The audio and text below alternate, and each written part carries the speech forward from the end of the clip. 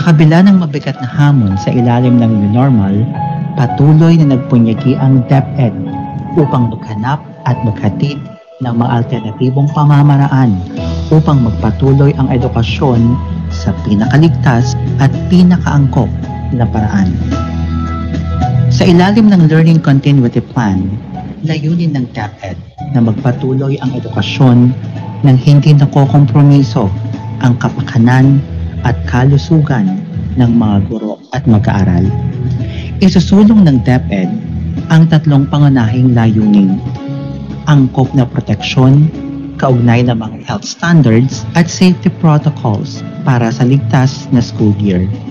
Patuloy na edukasyon sa pamamagitan ng blended learning, distance learning at homeschooling na angkop sa kapasidad ng bawat mag-aaral at mabisang aksyon sa pakikipagtulungan sa lokal na pamahalaan at mga partner organizations upang maihatid ang dekalidad na edukasyon para sa lahat.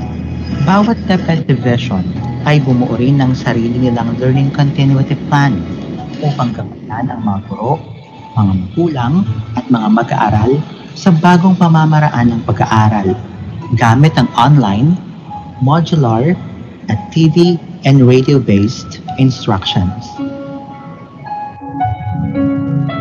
Gamit ang iba't ibang learning modalities, nagdaos ng dry run ang mga paaralan sa iba't ibang bahagi ng bansa, katuwang ang mga local government units at mga education partners upang maging handa sa bagong sistema ng edukasyon. Isinagawa rin ang mga pagsasanay at oryentasyon sa mga magulang upang maging epektibong katuwang sa pag-aaral ng kanilang mga anak. Sa anumang hamon o sitwasyon, handa ang DepEd. Handang kumilos, handang tumugon, at handang magserbisyo. Ang dami ng mga pagsusubok at challenges ang naharap at mapagtagumpayan ng ating Department of Education. Tuwing may pagsusubok, priority palagi natin ang ating learners at ang ating mga teachers sa tulong ng parents at saka partners at ang buong bansa. Ngayon, sa hinaharap natin itong new normal na sinasabi nila, matatag ang ating kagawaran, matatag ang DepEd dahil pinagtibay na tayo ng panahon. Kayang-kaya natin ito sa tulong ninyo.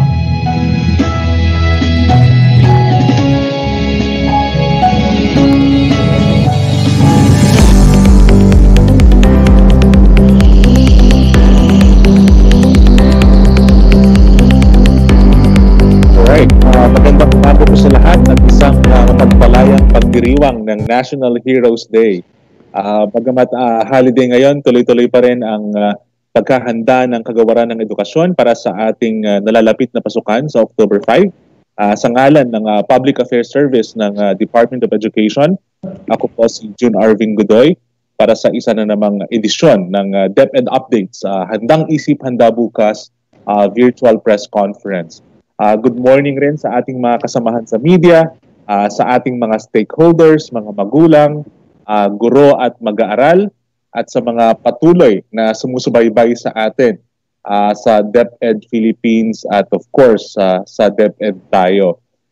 Live din po tayo sa Tirad Pass Network, Planet Cable, CLTV 36, Romblon Cable, at Kabankalan Community Antenna Cable sa Negros Occidental. Kasama natin ngayon ang ating ina ng kagawaran ng edukasyon, Kalihim Leonor Magtolis Briones, Undersecretary and Chief of Staff, Attorney Nepomuceno Malaluan, Undersecretary Revsi Escobedo, Undersecretary Annalyn Sevilla. At dahil updates mula sa ating mga field offices ang ating tema for this virtual press conference, makakasama din natin ang ating mga regional directors na walang pagod na naghahanda para sa school year 2020-2021. Una po si Regional Director Malcolm Garma ng National Capital Region at si Regional Director Willie Cabral ng Calabarzon Kasama rin po natin si Regional Director Arturo Bayocot ng Region 10 Northern Mindanao at si Regional Director Estela Carino ng Region 2 Cagayan Valley. At kasama rin natin isang guro mula sa Alabat Island National High School, si Ma'am Rowan Ursulino. So, umpisahan na po natin ang Handang Isip Handa Bukas press conference sa pamamagitan ng pambungad na salita mula kay Undersecretary and Chief of Staff, Attorney Nepomuceno Malaluan. Sir? Yes. Magandang umaga sa inyong lahat. Magandang umaga sa mga kasama natin sa Department of Education, yung mga nanonood ng mga guro at saka mga opisyales natin at the field level at ang mga kasama ko ngayong umaga. At magandang umaga rin sa ating mga regional directors na kasama ngayong araw na ito. Pero higit sa lahat ay magandang umaga sa ating mga kasama mula sa media na katuwang natin sa paghahatid ng updates tungkol sa pagbubukas ng klase ngayong October 5. At ang ating mga kasama sa media ay hindi lamang katuwang natin sa paghahatid ng updates, kung hindi naghahatid rin ng mga katanungan, clarification mula sa nakukuha nilang feedback from various sectors of the society. Ang atin pong paghahanda ay nabigyan ng malaki pang palugit nitong pag-defer bunga ng desisyon ni Pangulong Duterte upon the recommendation of the Secretary to defer the opening of classes to October 5, and this is on pure distance learning modality. At yan po ay ngayon ay napaka-advance na ng ating preparations. Kung maalala nyo, ang ating Basic Education Learning Continuity Plan ay nagbibigay ng framework at saka ng mga options as well as the support mechanisms. But at the end of the day, ang operationalization po nito ay hindi one size fits all. Kung kaya napakalaki ng naging tungkulin ng ating mga region, divisions, and schools sa pag-contextualize nitong Learning Continuity Plan.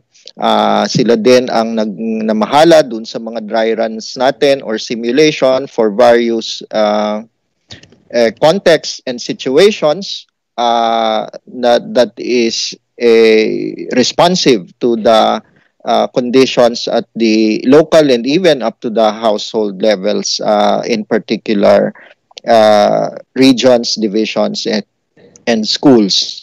So ngayon pong araw, kagaya ng nabanggit ni Director Godoy ng ating Public Affairs Service, ay inanyayahan natin ang 4 na ating mga regional directors upang magbahagi ng mga status ng paghahanda nila. Represented dito ang Region 2, NCR, Region 4A at saka ang Region 10.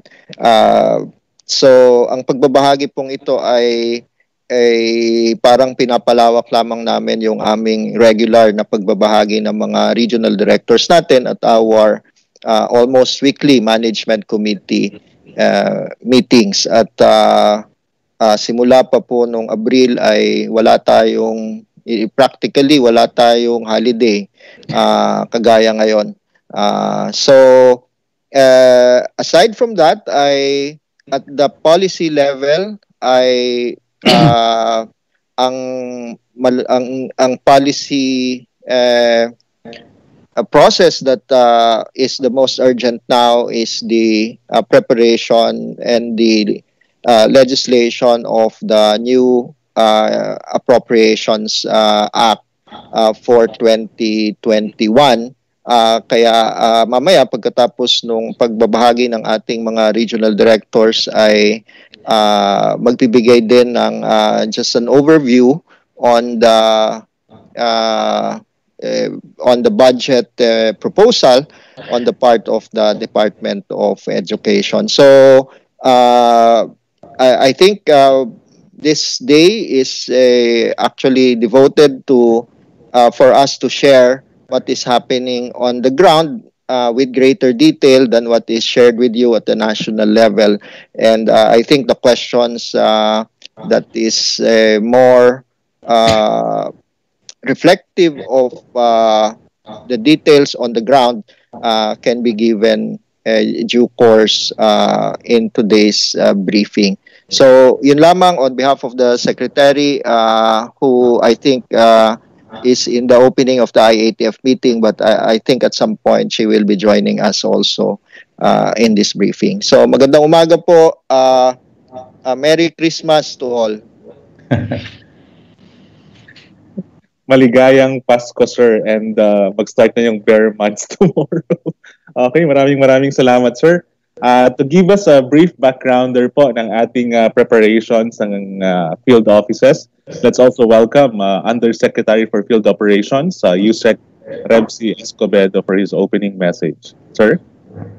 Magandang umaga sa aking mga kasamahan sa Department of Education, kay Yusek Nepo Malaluan, kay Yusek Ann Sevilla, at kay Director June Gudoy, sa ating mga regional directors na mag-uulat mamaya, at sa mga kasamahan ko sa DepEd. At magandang umaga rin sa ating mga guro, kawani, sa mga magulang, sa ating mga local government units na patuloy na sumusuporta sa mga programa at proyekto ng Department of Education, at higit sa lahat sa mga kasama natin sa media, magandang umaga ulit. Ngayon ay ginugunitan natin ang araw ng mga pambansang bayani. At ngayong araw, 35 days na lamang ay October 5 na. Ito ang araw ng pagbubukas ng school year 2020 to 2021 sa buong bansa. At inaasahan po natin sa October 5 ay magbubukas ang 47,188 public schools na sinasakop ng 221 schools divisions at 17 regions. We are hoping for a smooth and successful school opening on October 5. Patuloy ang ating paghanda mula sa regional offices hanggang sa antas ng ating mga paaralan. Mamaya, isasalaysay ng ating 4 na regional directors ang detalye ng kanilang paghahanda para sa pagbubukas ng klase sa October 5. Gaya ng nabanggit ko noong nakaraang linggo, August 24, patuloy na isinasagawa ang mga dry runs sa antas divisions at paaralan sa 17 regions.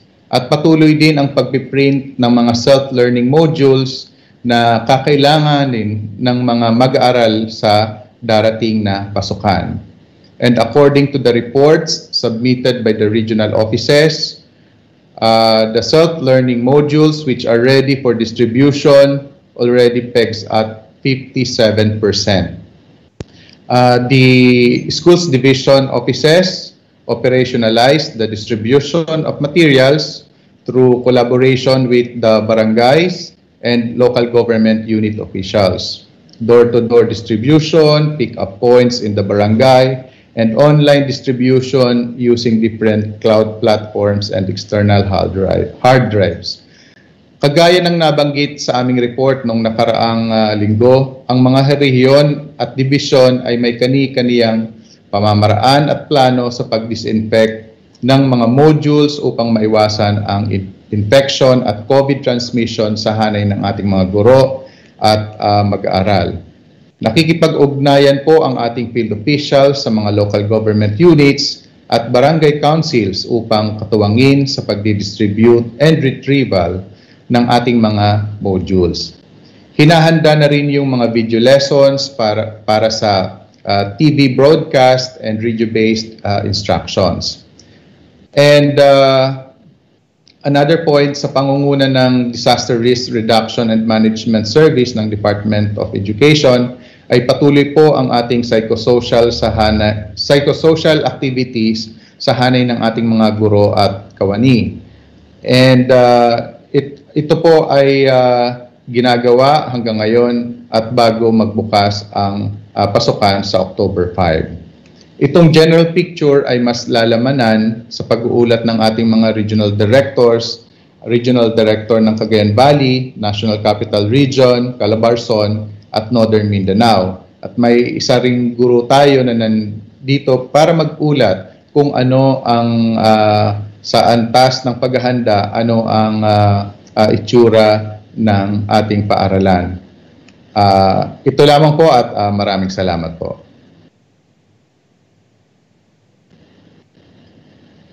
Maraming salamat, sir. That's Yusek Revsi Escobedo for Field Operations. Dumako na po tayo sa mga ulat at updates mula sa ating mga regional directors. Unahin po natin si Regional Director Malcolm Garma ng National Capital Region. Sir? Yeah, thank you very much, Director June, and good morning to all. Good morning to all the members of the Executive Committee and my fellow regional directors, and of course, I would like to say a pleasant morning to our media partners who are present this morning. So yes, we are sharing with you a brief background on the preparation for the opening of classes of DepEd NCR. So here are the highlights of these preparations. Okay, can we go on to the next slide? First, in terms of enrollment, all the schools division offices in NCR have already achieved more than 100% of their target enrollment for the school year 2020-21. The excess of the enrollment in most of the SDOs can be attributed to the migration of learners from private schools to the public schools. And this has placed NCR in the advanced level based on the submitted fourth readiness report as facilitated by the planning service. Next slide, please. So in terms of the actual preparation for the opening of classes, so let me share with you that majority of the SDOs in NCR, 14 out of the 16 have already conducted their simulations as early as July. These simulations were done for us to be able to learn better on how to conduct the actual delivery of the modules and the actual conduct of the distance learning. So 14 out of the 16 have conducted a division-wide simulations involving most of the schools, while 2 divisions have conducted a division level by piloting some of the schools that was involved in the simulation. In terms of the production of self-learning modules, 8 SDOs are already within the 80 to 100% of the advanced level in terms of printing and production. 4 SDOs are in the progressing stage, and this means that they are already on the 50 to 70% printed modules, and only 1 are in the catching up stage, but we assure that the remaining percentage that has to be done have already covered the first grading period of these modules. In terms of how to distribute the learner packages, all SDOs shall distribute on a 1:1, and as mentioned by Yusek Revsi, that this was the production of the modules was basically in collaboration with the local government units of the National Capital Region, and the local government units of the NCR have committed to provide self-learning modules or learner packages on a 1:1 basis. Now, we have scheduled the actual distribution of the learner packages starting September 1 and would last up to September 15, because in NCR we would like to do the delivery of the learner packages as early as possible so we can prepare better for the opening of classes on October 5. And the SDOs were asked to plan the modes of distribution considering two scenarios that might happen in the National Capital Region. So it may be either NCR will be under ECQ or MCQ or GCQ scenarios. In the actual delivery of the learner packages that will happen within the weeks of September 1 to 15, we might be asking some of our personnel to physically report to work, either in the division offices or in the schools. But we have prepared a guideline on how to conduct the actual physical reporting of our schools that focus on conducting a medical screening of all those who will be authorized to physically report to work. Next slide, please.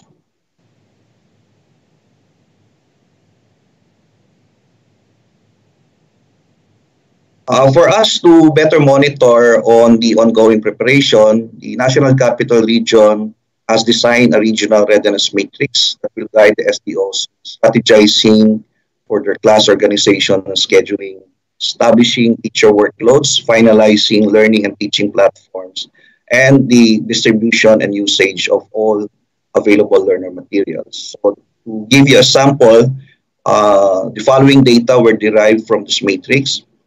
Of the total number of enrollment, 47,557 classes have already been organized, which gives us an average class size of 45.01 in the elementary, 45.14 in the junior high school, and 41.30 in the senior high school. But these are, of course, subject to change due to still increasing number of enrollment in our public schools. On the teacher training, 15 of the 16 SDOs are already in the advanced level of division level training. But right now, we have an ongoing region-wide training online courses for teachers in partnership with an academic institution, Thames International, and the National Educators Academy of the Philippines. Next slide, please. So we also, based on the matrix that we have prepared, we also asked our SDOs to come up with their preparation or activities related to the opening of classes on October 5. So this includes the pre-opening of classes activities, the parents' involvement in home-based learning, and the proposed conduct of classes when school opens in October 5. So, hindi ko na babasahin yung laman, but basically, those will be the activities that are in line for the opening of classes on October 5. So, I think this is the last slide, but we just want to emphasize that in the National Capital Region, we put premium on inclusive education, and probably in the recent showcases of simulations and dry runs, baka hindi natin masyado pang naipakita kung ano ba ang gagawin naman natin or what modality or what platform are we going the learning of our children or learners with special needs. So this morning, let me share with you a simulation dry run that was conducted in SDO Caloocan City that would feature the simulation dry run involving children or learners with special needs. So, Director June, if we're ready with the video, so it's just a 5-minute video. Thank you. Yes, sir. So, we're going to watch po yung simulation video ng Yeah. There you go. It's entitled Special Delivery.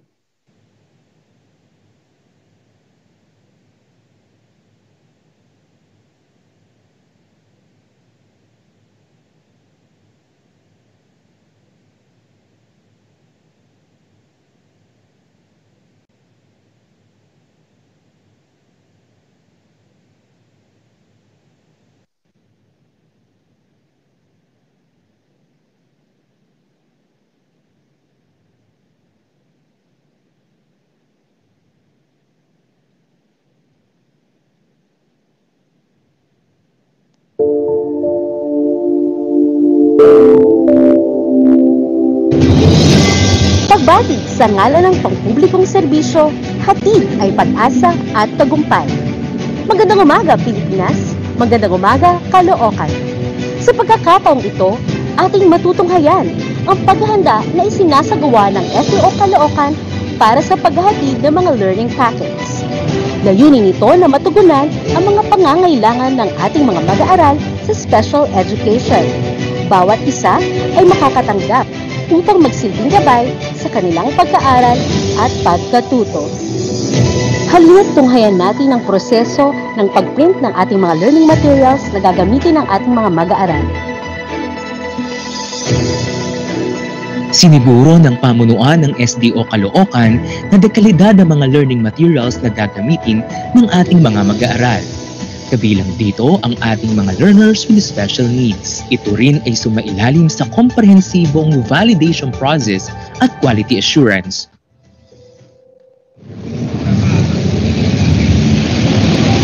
Matapos ang printing ng modules, inihanda ng mga paaralan ang pagsasaayos ng mga learning packet na mayroong mga learning materials tulad ng worksheets, manipulatives, braille at mga school supplies.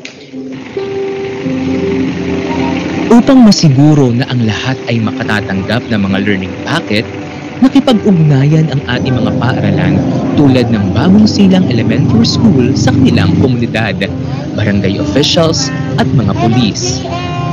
Sa tulong na pinalakas na ugnayan ng ating mga community partners ay naihatid sa bawat bahay ng ating learners with special needs ang kanilang mga learning packet. Sama-sama, tulong-tulong ang mga guro, magulang at komunidad bilang kaisa ng kagawaran ng edukasyon upang maihatid ang mga learning materials upang maipagpatuloy nila ang kanilang pag-aaral sa pamamagitan ng isang special delivery. Pag-asa sa pandemya. Bukod sa ating mga modules, ay naghahanda rin ng ating mga paaralan ng flexible online classes schedules upang masusugan ang pagkatuto ng ating mga learners with special needs. Sabayan niyo ako mga bata. Kanang kamay, ilagay sa taas at iwagay-wag. Good morning, Ma'am Mercy. Good morning. Sa pamamagitan ng online class, ay magkakaroon ng online discussion at interaction, pagtatanong at paglilinaw sa mga aralin. Good morning. Mukhang ang sasaya nyo. Kumusta naman ang online class nyo? Okay lang. Oh, talaga okay. Very good. Ang Division of Caloocan, Schools Division Office ay handang-handa na para sa pasukan at ito ay sa ilalim ng tinatawag natin the new normal of education. Marami pong challenges pero alam namin na dahil tulong-tulong at kami man dito sa SDO ay nagbabayanihan para sa pagbubukas ng school year 2020-2021, alam namin na kami ay handang-handa para sa lahat ng mga mag-aaral ng lungsod ng Caloocan.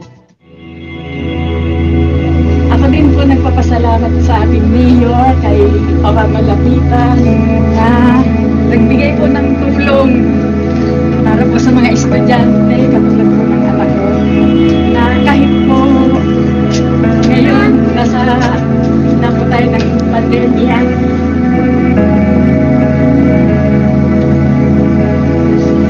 salamat po sa SDO Caloocan at sa LGU. In spite ng pandemic sa ating COVID na nangyayari ngayon, maraming salamat po at patuloy pa rin po natin ang pag-aaral ng mga bata.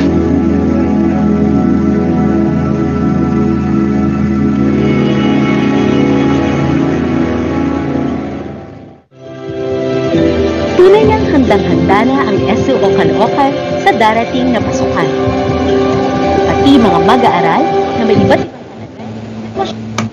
apat na mag-aaral sa pagkasaan.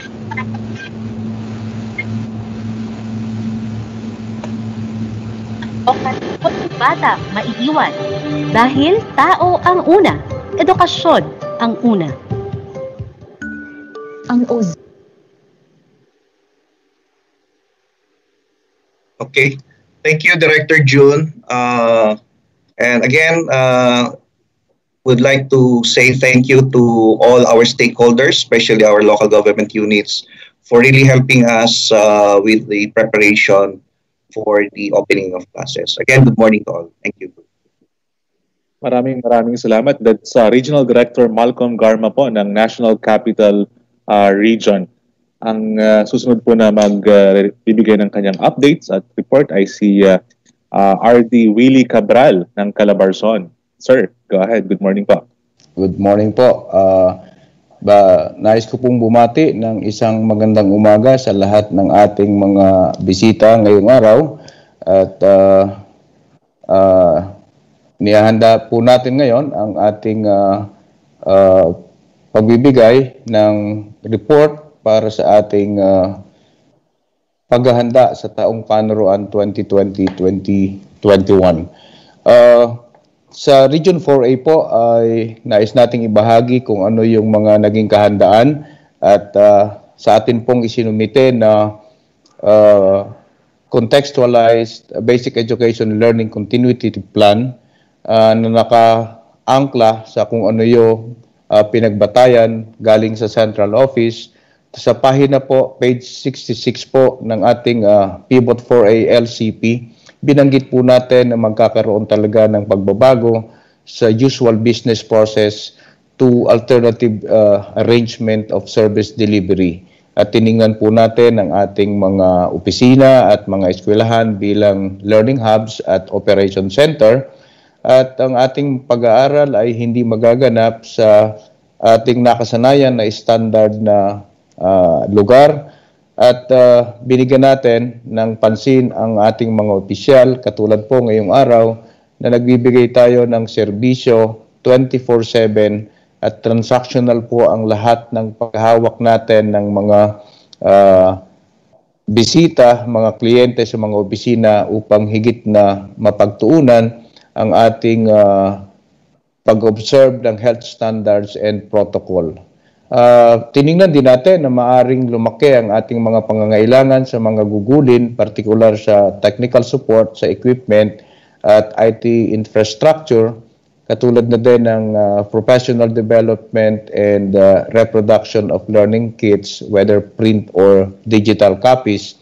At nakita natin na posible rin na mas maraming desisyon ang maganap sa mga level of governance na mas malapit sa mga bata. At ayon sa pagtataya natin sa ating kahandaan, tiningnan po natin yung siyam na elemento na siyang magsasabi sa akin kung gaano kahanda ang mga paaralan at ang mga opisina sa pagpapatuloy ng edukasyon. So makita po natin dito yung regional contextualization, ang ating enrollment, ang ating curriculum. Ang atin pong enrollment ay patuloy na tumataas at sa kasalukuyan meron na itong bilang na mahigit na 3 milyon.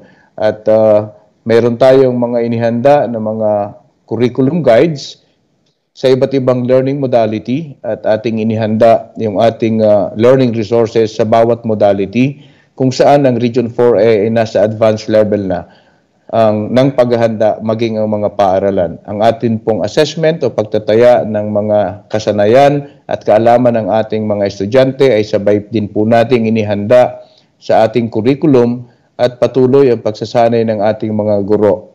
Minabuti natin na ang ating resource mobilization na nakatuon sa human, finance, and partnership ay mabigyan din po ng kaukulang pansin.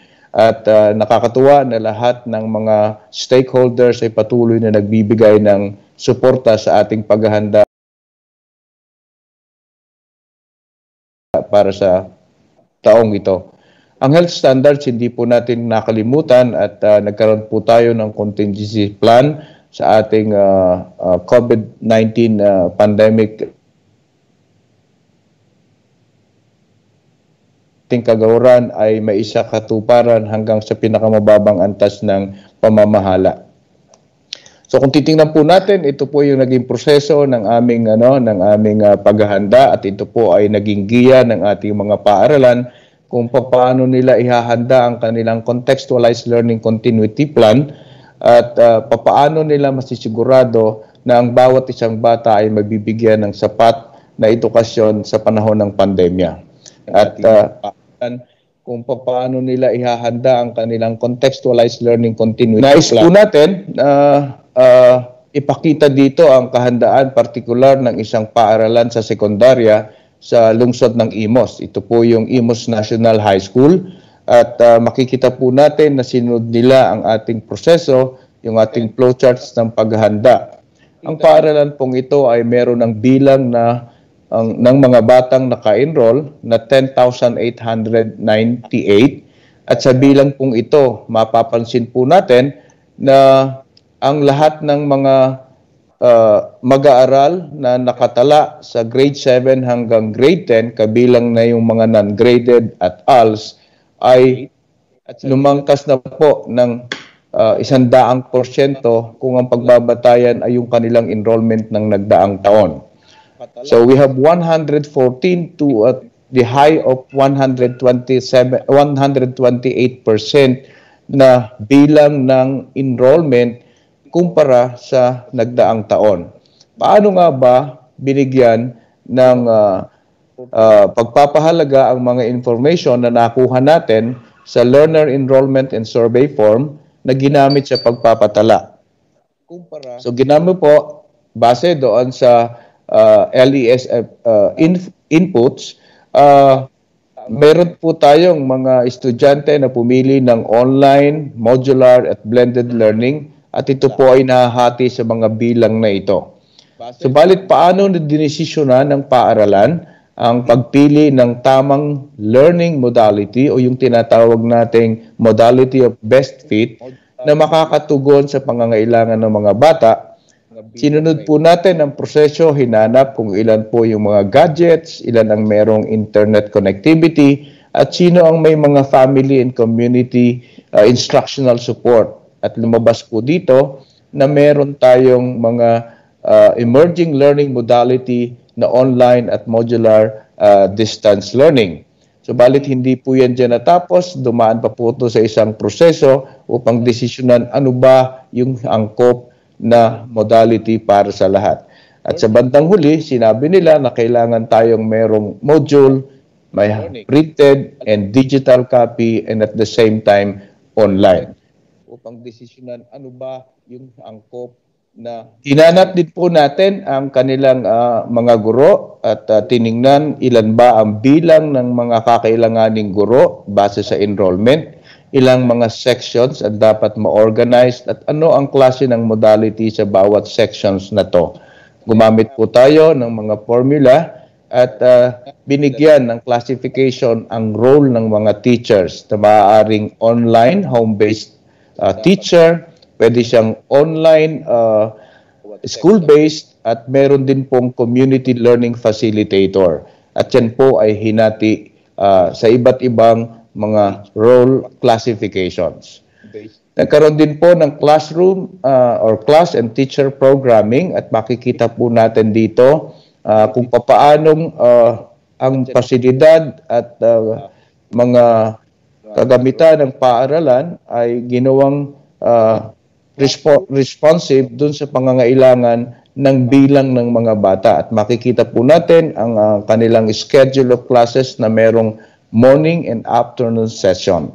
Ng paaralan ay nagkaroon din po ng mga stakeholders engagement at ginamit po dito ang pag-observe ng contingency plan for COVID-19 pandemic at ang nakakatuwa po rito maging ang ating mga stakeholders pinuno ng pamahalaang lungsod, ang mga riders, ang iba pang mga stakeholders ay naging bahagi po at nagbigay ng kanilang tulong kung paano ito may sagawa.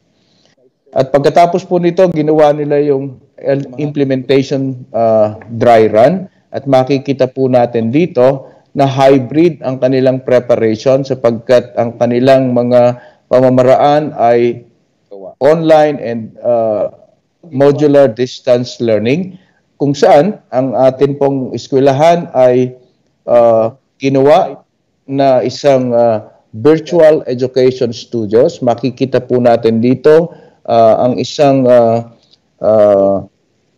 classroom na convert into sort of parang isang BPO, at nandito po nagre-report yung mga teacher at dito po nila kinakandak yung kanilang mga leksyon.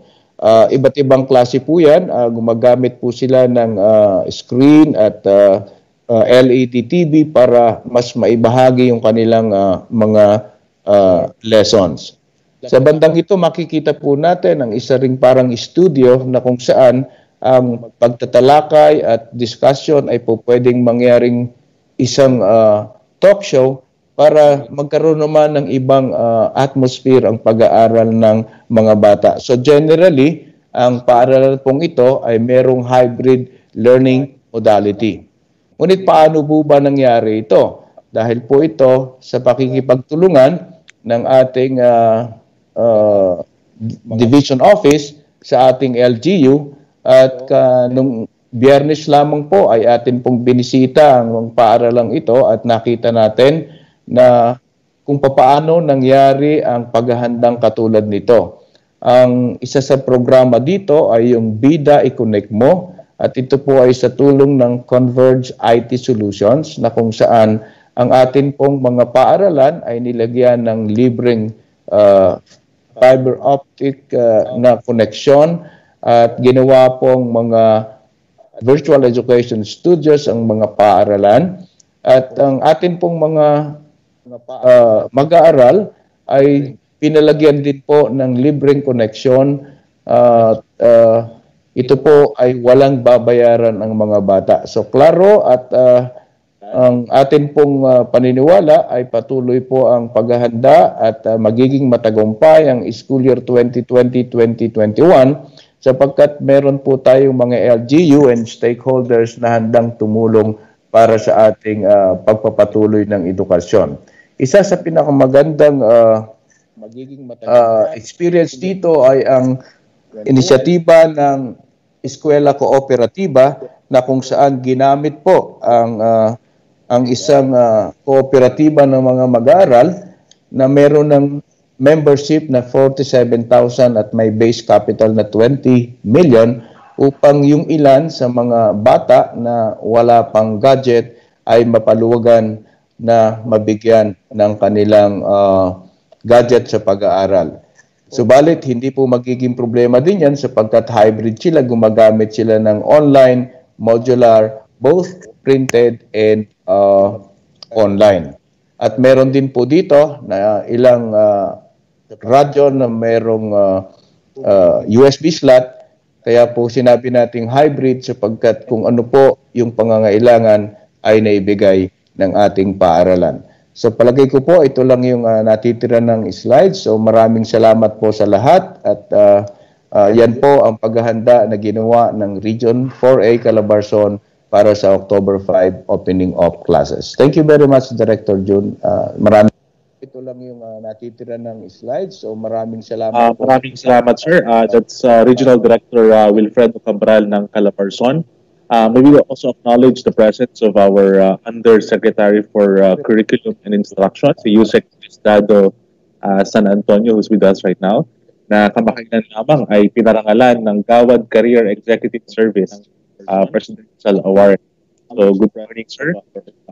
Kasama rin po natin ang isang teacher mula sa Calabarzon, si Ma'am Rowan Ursulino ng Alabat Island National High School. Ma'am, so good morning, Ma'am Rowan. Kasama rin po natin mula sa Calabarzon. Yes po, sir. Ayun, so kumusta naman po ang paghahanda ninyo dyan sa Alabat Island po? Go ahead, ma'am.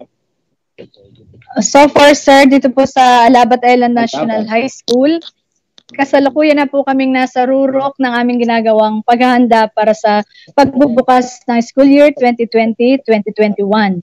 So dito po gagamitin namin ang modular distance learning kung saan ang aming paaralan ay makakatulong para ipagpatuloy ng mga mag-aaral ang kanilang pag-aaral.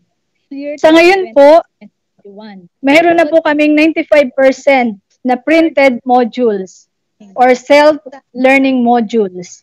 Ito po ay sa tulong ng aming division office kung saan sila po ang sumagot ng modules para sa senior high school at para naman po sa junior high school, nag-commit po ng 30% MOOE ang aming paaralan, both for senior high school and junior high school.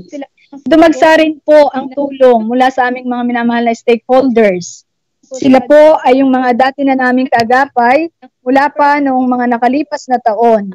Sa nakita nilang paghahanda ng paaralan, sila po ay naingganyong magbigay kung ano man ang kanilang may tutulong para sa ating mga mag-aaral. Sila po ay yung mga dati na naming kaagapay. Sa mga susunod na quarters naman po, hindi na po kami nangangamba na walang modules na darating sapagkat kung ano man ang kanilang ang paaralan, ang division office sa tulong ng regional office and central office ay pagtutulong-tulungan upang mapalimbag ang mga modules sa darating na mga quarters. Nakakatuwa po na sa mga nakalipas na araw ay nakita namin ang suporta ng LGU at mga barangay kung saan sila po ay lumagda sa Memorandum of Agreement upang matulungan ang aming paaralan sa pagdadala. Sila po mismo ay magpapagamit ng kanilang triambulance upang mahakot ang mga modules dadalhin sa kanilang mga lokasyon. Ang mga magulang po ng aming mga mag-aaral ay naandun din ang suporta. Ang iba ay nais sila ang kumuha ng kanilang modules para sa kanilang mga anak upang masiguro na makakarating sa kanilang mga anak ang mga modules na ito. Sa mga kaguruan naman po, lalo't higit dito sa aming paaralan, ang aming paghahanda ng mga lesson exemplars mula sa ibinigay na modules at pagsasagawa pa ng ibang mga worksheets upang maiangkop sa iba't ibang klase ng aming mga mag-aaral. Sa ngayon po, di namin nababatid pa kung anong uri pa ng mga mag-aaral ang mapapapunta sa aming sections. Subalit, ngayon pa lamang inihahanda na namin ang iba't ibang set ng mga aralin upang mabigyan lahat sila ng angkop na karunungan para ngayong school year 2020-2021. May mga magulang din po kami na nangako sa amin ng mga guro na sila ay tutulong para ang kanilang mga anak ay magabayan. So lahat po kami ay sama-sama at tulong-tulong sa pamamagitan ng pagbibigay namin ng mga cellphone numbers ng mga kaguruan upang magkaroon ng madaling komunikasyon mula sa mga magulang at mga mag-aaral upang ang ating school year 2020-2021 ay maging makabuluhan. Nangako rin po ang aming LGU na bibigyan ng ham radio para mas mapabilis pa ang komunikasyon.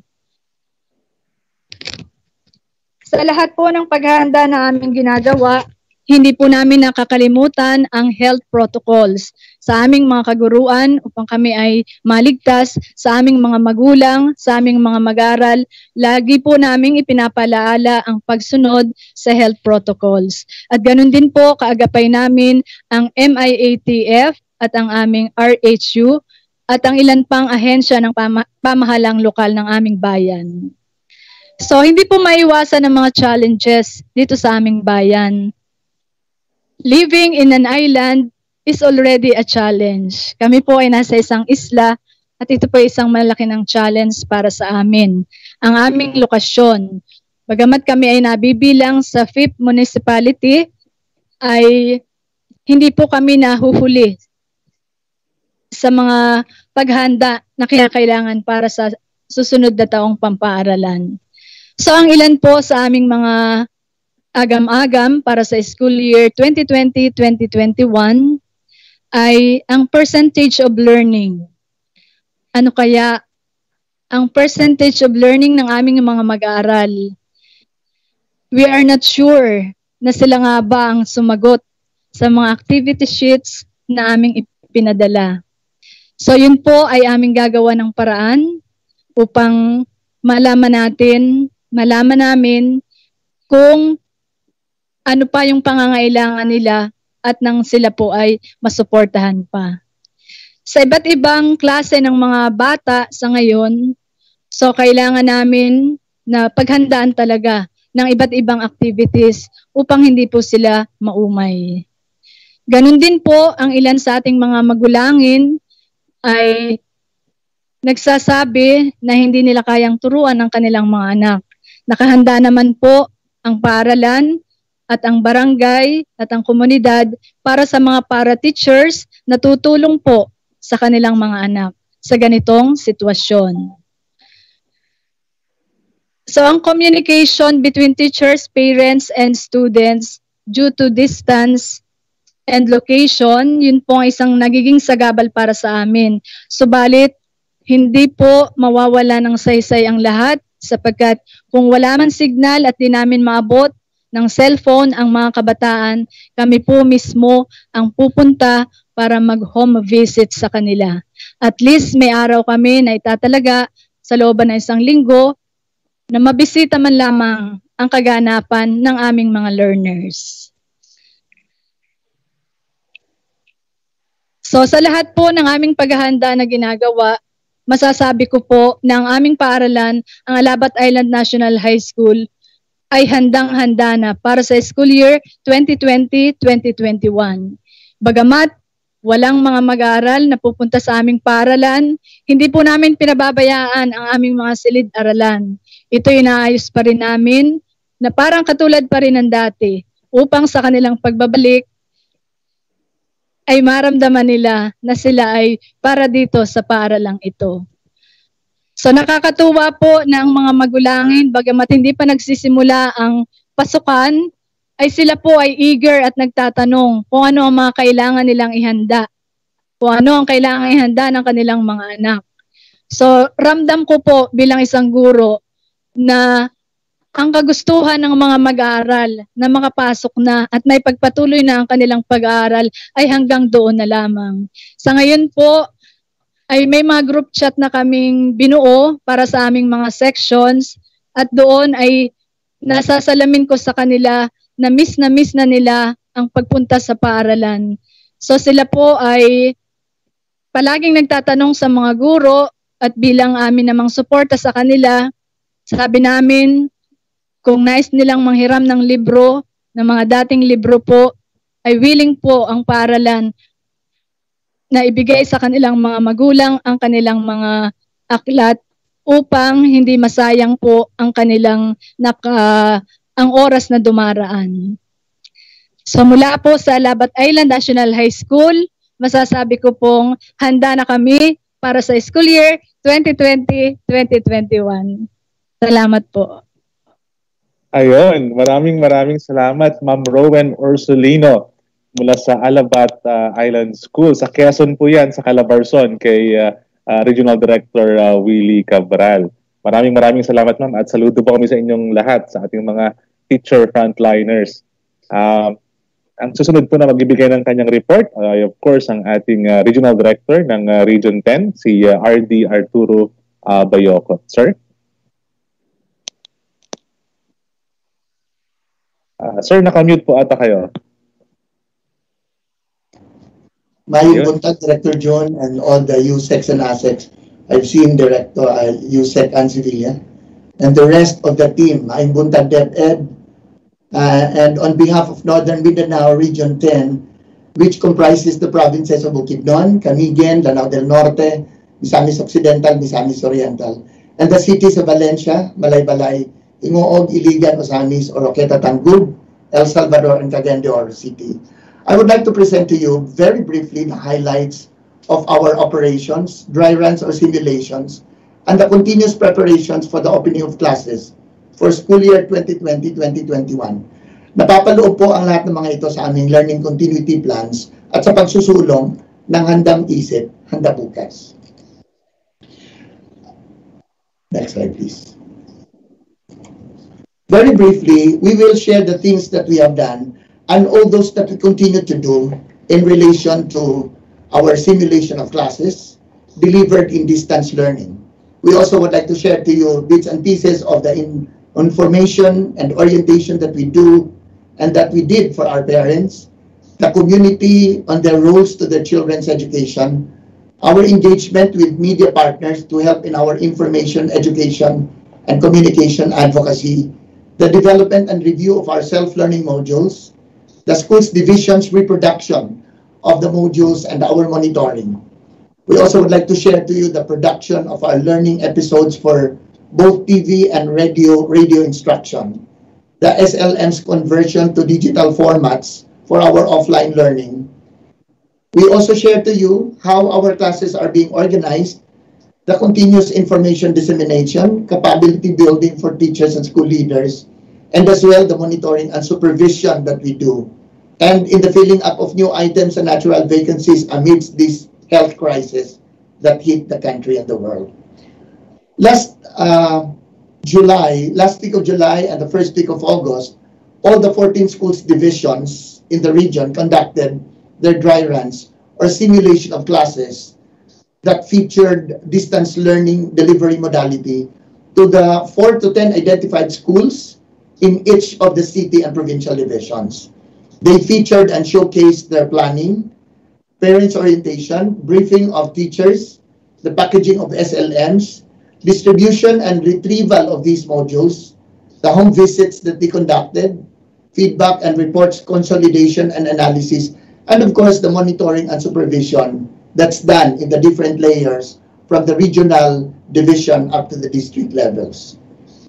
The different layers of parents' orientation on the roles of the new learning landscapes were also done.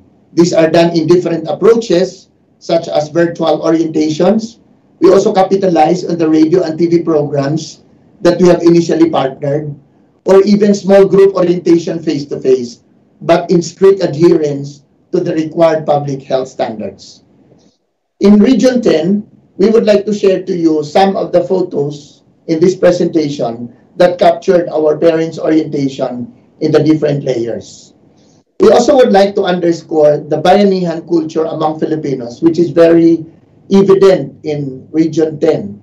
But we continue to do it even better to serve our clients by closing the gaps between the actual against the desired level of readiness, even if at the moment we say we already are ready. What's beautiful about the collaboration partnership that we did in the region, no less than the Regional Development Council, spearheaded the convention of the media partners virtual, with the presence of line agencies like NTC, DICT, for the possible radio and TV-based instruction that will be partnered for free among the media partners we have. And in that forum, we're very happy that we're able to partner 14 TV stations, local, and 39 radio stations for our radio-based instruction. All these are for free. Another activity that we did to perfect our readiness is on the development, the review, and the quality assurance of the locally developed self-learning modules that the region have been doing to augment the efforts of the National DepEd. And from there, we did monitoring on the reproduction of these modules that are done in the different divisions of the region. We also continue to work on the conversion of self-learning modules into radio and TV learning episodes, realizing that we already have 14 TV partners and 39 radio station partners for our radio and TV-based instruction. And we also did conversion of modules into digital and interactive formats, specifically to be used by our offline learning delivery modality. And then we have organized the classes which actually featured the different learning delivery modalities. So classes have been organized according to online, offline, modular approach, radio and TV, or even the blended distance learning, which is a combination of 3 or more distance learning delivery modalities. And then there's the continuous information, education, and communications advocacy, of which the regional office has a regular program called Bigaten DepEd, which is a platform to really communicate our readiness, our preparations, and updates on the Department of Education Region 10. And this is being backed up by the different local radio and TV programs at the city and provincial division levels.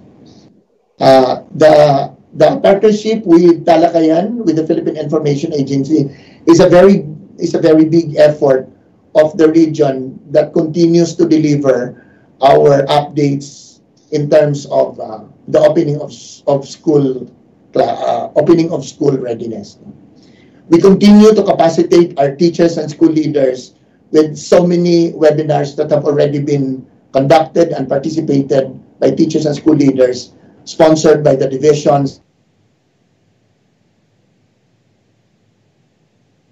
that our participants were able to join. These are just some of the list of those webinars that I am referring to. And the division and the divisions in the region continue to monitor and supervise the preparation of classes in all aspects. And then at the school readiness level, we're looking at how classes are being organized for dry run and for the actual opening on October 5.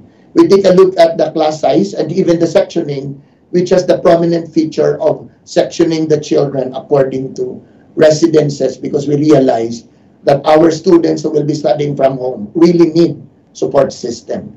And only when they can find their classmates within the locality or within the neighborhood, that will even give them better confidence to learn through distance learning. The assignment of teachers have also been factored in, like if they have been teachers for a long time in grade 5 or this particular subject, we also try to consider that, considering that mastery in terms of teaching delivery is already assured. But we also feature some strategies in terms of class sectioning or our assignment of teachers, where grade 1 teachers before are now assigned to grade 2 to monitor and exactly follow through the former grade 1 students who were under them and now will still be under them for grade 2. So that's just part of the initiatives that are done at the school level. The preparation of learning packages, the class program, which is very essential because our students would apparently still be guided with the class program, studying from home, that there's really time to wake up, time to eat breakfast, time to take a bath, time to attend classes, even if these are just done at the respective homes. We have external stakeholders orientation, health and safety measures against COVID-19, and we also try to take a look at the sources of funds that were used during the dry run implementation. Right at the implementation, we try to take a look at the learning delivery modality effectiveness and the learning plan for the week that are being attached to the modules as delivered, the distribution and retrieval system, class monitoring, and we take a look at school readiness and implementation. The continuous health education and the management of emerging infectious diseases are still part of the deliverables of the Department of Education schools, time after time. And we did not stop our filling up of items, realizing that there are natural vacancies, and even to those new items, we continue to recruit, select, and hire to augment our manpower that are already in place. And then we make the communication lines open, vertically or horizontally, as we continue to engage central, region, division, and district offices, and even the schools, to make sure that updates are being delivered. And we say that at the moment, Region 10 would like to underscore bayanihan culture among Filipinos, which is very evident. That brought to a good level of readiness of Northern Mindanao. But we continue to do it even better to serve our clients by making sure that we are able to close the gap, especially on resources, between the actual and against the desired level of readiness. And at the moment, to put all what I have shared in a context, may I invite you to watch a very short video of Azamis City Central School dry run or simulation of classes featuring distance learning. Via, can you please share our video now? Thank you very much.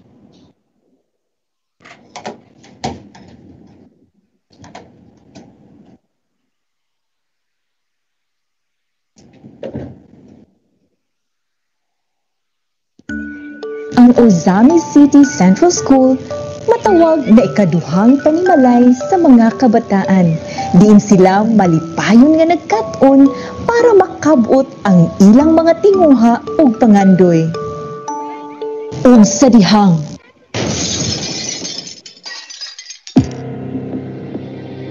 nakapasok na po sa bansa ang 2019 novel coronavirus o nCoV. ang pagdula, kalipay, bahakhak, ug pangandoy sama sa adlaw, takulahaw, misalok. Unsaon na lang ang mga kabataan. The children cannot wait. Education cannot wait.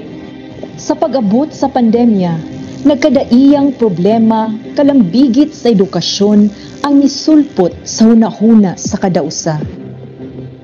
Ganahan ng takuban ay online discussion gawa sa module na gamiton. Unta, naay mo anhedari, nga mo follow up sa akong anak, nga naay mo guide nga teacher. Okay ra nako ang module kay wala man gid mi internet. Hatagan lang po doon ta mi og videos sa mga leksyon. Ang Ozami City Central School andam motubag sa panginahanglanon. Atong paningkamutan og tambayayungan nga masolusyonan ang inyong problema pinaagi sa lahi-lahi nga learning modalities. Ang Division of Ozami City naningkamot ng edukasyon mapadayon. Giandam ang tulunghaan pinaagi sa pagpanghinlo ug pagdisinfect sa tanang dapit niini.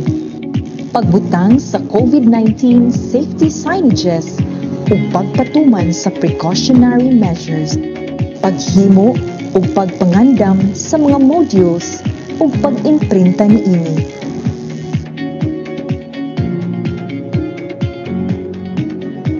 Ania kita karon nag-cover sa kasamtangang gipahigayon nga orientation sa mga ginikanan sa grade 5 sa Ozami City Central School mahitungod sa delivery sa nagkalahi-lahi nga learning modalities. To really check into our preparations because we want our learners to continue learning. Dili ta gusto nga ma-vacuum or magka-gap. Naagyod ang LGU always supporting. Hulyo 27, 2020. Gipahigayon ang simulation o dry run sa blended distance learning sa Ozami City Central School. Gisugdan kini sa hamubo nga programa nga gitambungan sa Schools Division Superintendent Jean G. Veloso, Assistant Schools Division Superintendent ODS Bores ug anakleta gakasan Chief sa Curriculum Implementation Division inubanan sa mga supervisors ug school heads gikan sa lahi-lahi na eskwelahan. Sa simulation, gisiguro nga mapatuman ang mga precautionary measures sama sa designated entrance ug exit gates. Paghugas, pagtunob sa foot bath, pagkuha sa temperatura ug pangalkohol. Gisunod ang social distancing samtang gapaabot sa ilang schedule. Gisugdan ang pag-distribute sa mga modules kada grupo sa gitakda nga oras. Tagsa-tagsang gidawat ang kada ginikanan o gi-double check ang naisulod na materyales sa maong extended plastic envelope. Makita ang kalipay sa mga kabataan sa pagdawat sa ilang learning package. Gisugdan gidayon ang klase base sa class program na gipreparar sa District of Division Supervisors. Sa Group A, gihimo ang modular with online classes. Good morning, class! Today, we will start with English subject. Do you have your modules with you? Sa Group B, mao ang modular inubanan sa digital supplementary videos nga anaa sa flash drive. Ang Group C, mao ang paggamit sa module ug pagpaminaw sa leksyon sa radyo. Ang atong matabang sa barangay kung ang mga estudyante kung dili sila makakuha sa ilang mga module sa atong barangay asa sa eskwela sa atong Ozami City Central School, andam kami o ato ang hatagan o mga sakop sa itong barangay aron mo assist sa ato ang mga estudyante nga naisakop diri sa atong barangay Tinago. Ang grade 5 teachers kanunay na nag-follow up sa ilang mga estudyante sa adlaw-adlaw na buluhaton pinaagi sa pagtawag og home visitation. Kung aduna usab mga pangutana o kalibog, ang mga ginikanan mutawag lamang sa mga magtutudlo. Gawas sa OCCS school heads, aduna usab ang district o mga division supervisors nga miduaw sa eskwelahan para ma-monitor ang gipahigayon na klase. Isip pag-evaluate sa issues and concerns sa klase ni anang adlaw, naay regular meeting na gipahigayon ang principal. Ang usa sa mga school head kontento og malipayon sa naitabo nga simulation. So akong masulti nga hapsay nindot o matuman yun nato ang pag-implementar sa atong blended modular distance learning. Isip ginikanan, unsa man imong ikasulti sa programa sa DepEd na mapadayon ang edukasyon sa mga kabataan. Mapasalamaton kay ko sa Department of Education, sa Division of Ozamis City ug ilabi na sa Ozamis City Central School diin diha nagtungha akong mga anak nga mapadayon ang ilahang pagskwela taliwala aning pandemic. Salamat gyud kaayo. Base sa orientation sa mga ginikanan, may tungod sa simulation o dry run. Naisgutan na ang module iuli sa adlong Biyernes sa gitakdang oras sa ilang grupo. Ang Group A, naglangkob sa mga ginikanan nga naay internet o kompleto gadget. Mag-uli sa module sa alas 3 hangtod sa alas 3:30 sa hapon. Ingon man sa Group B, nga grupo sa mga ginikanan nga adunay gadget apan walay igong koneksyon. Nga iuli ang module sa alas 3:30 hangtod sa alas 4 sa hapon, apil na ni ini ang flash drive. Usab ay katulong grupo sa alas 4 hangtod sa alas 4:30 sa hapon, ang pag-uli sa module, lakip na niini ang radyo. Mao kini ang mga ginikanan nga walay koneksyon o internet sa balay. Kini si Jupero Pinta, reporting.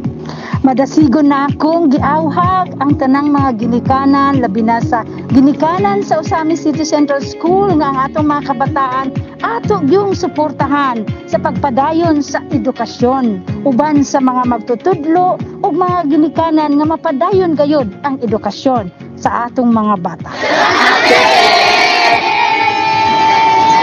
Para sa bata, para sa bayan.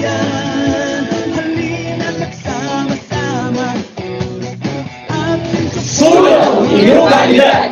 Ang programa ng ating ahensya, ang Department of Education.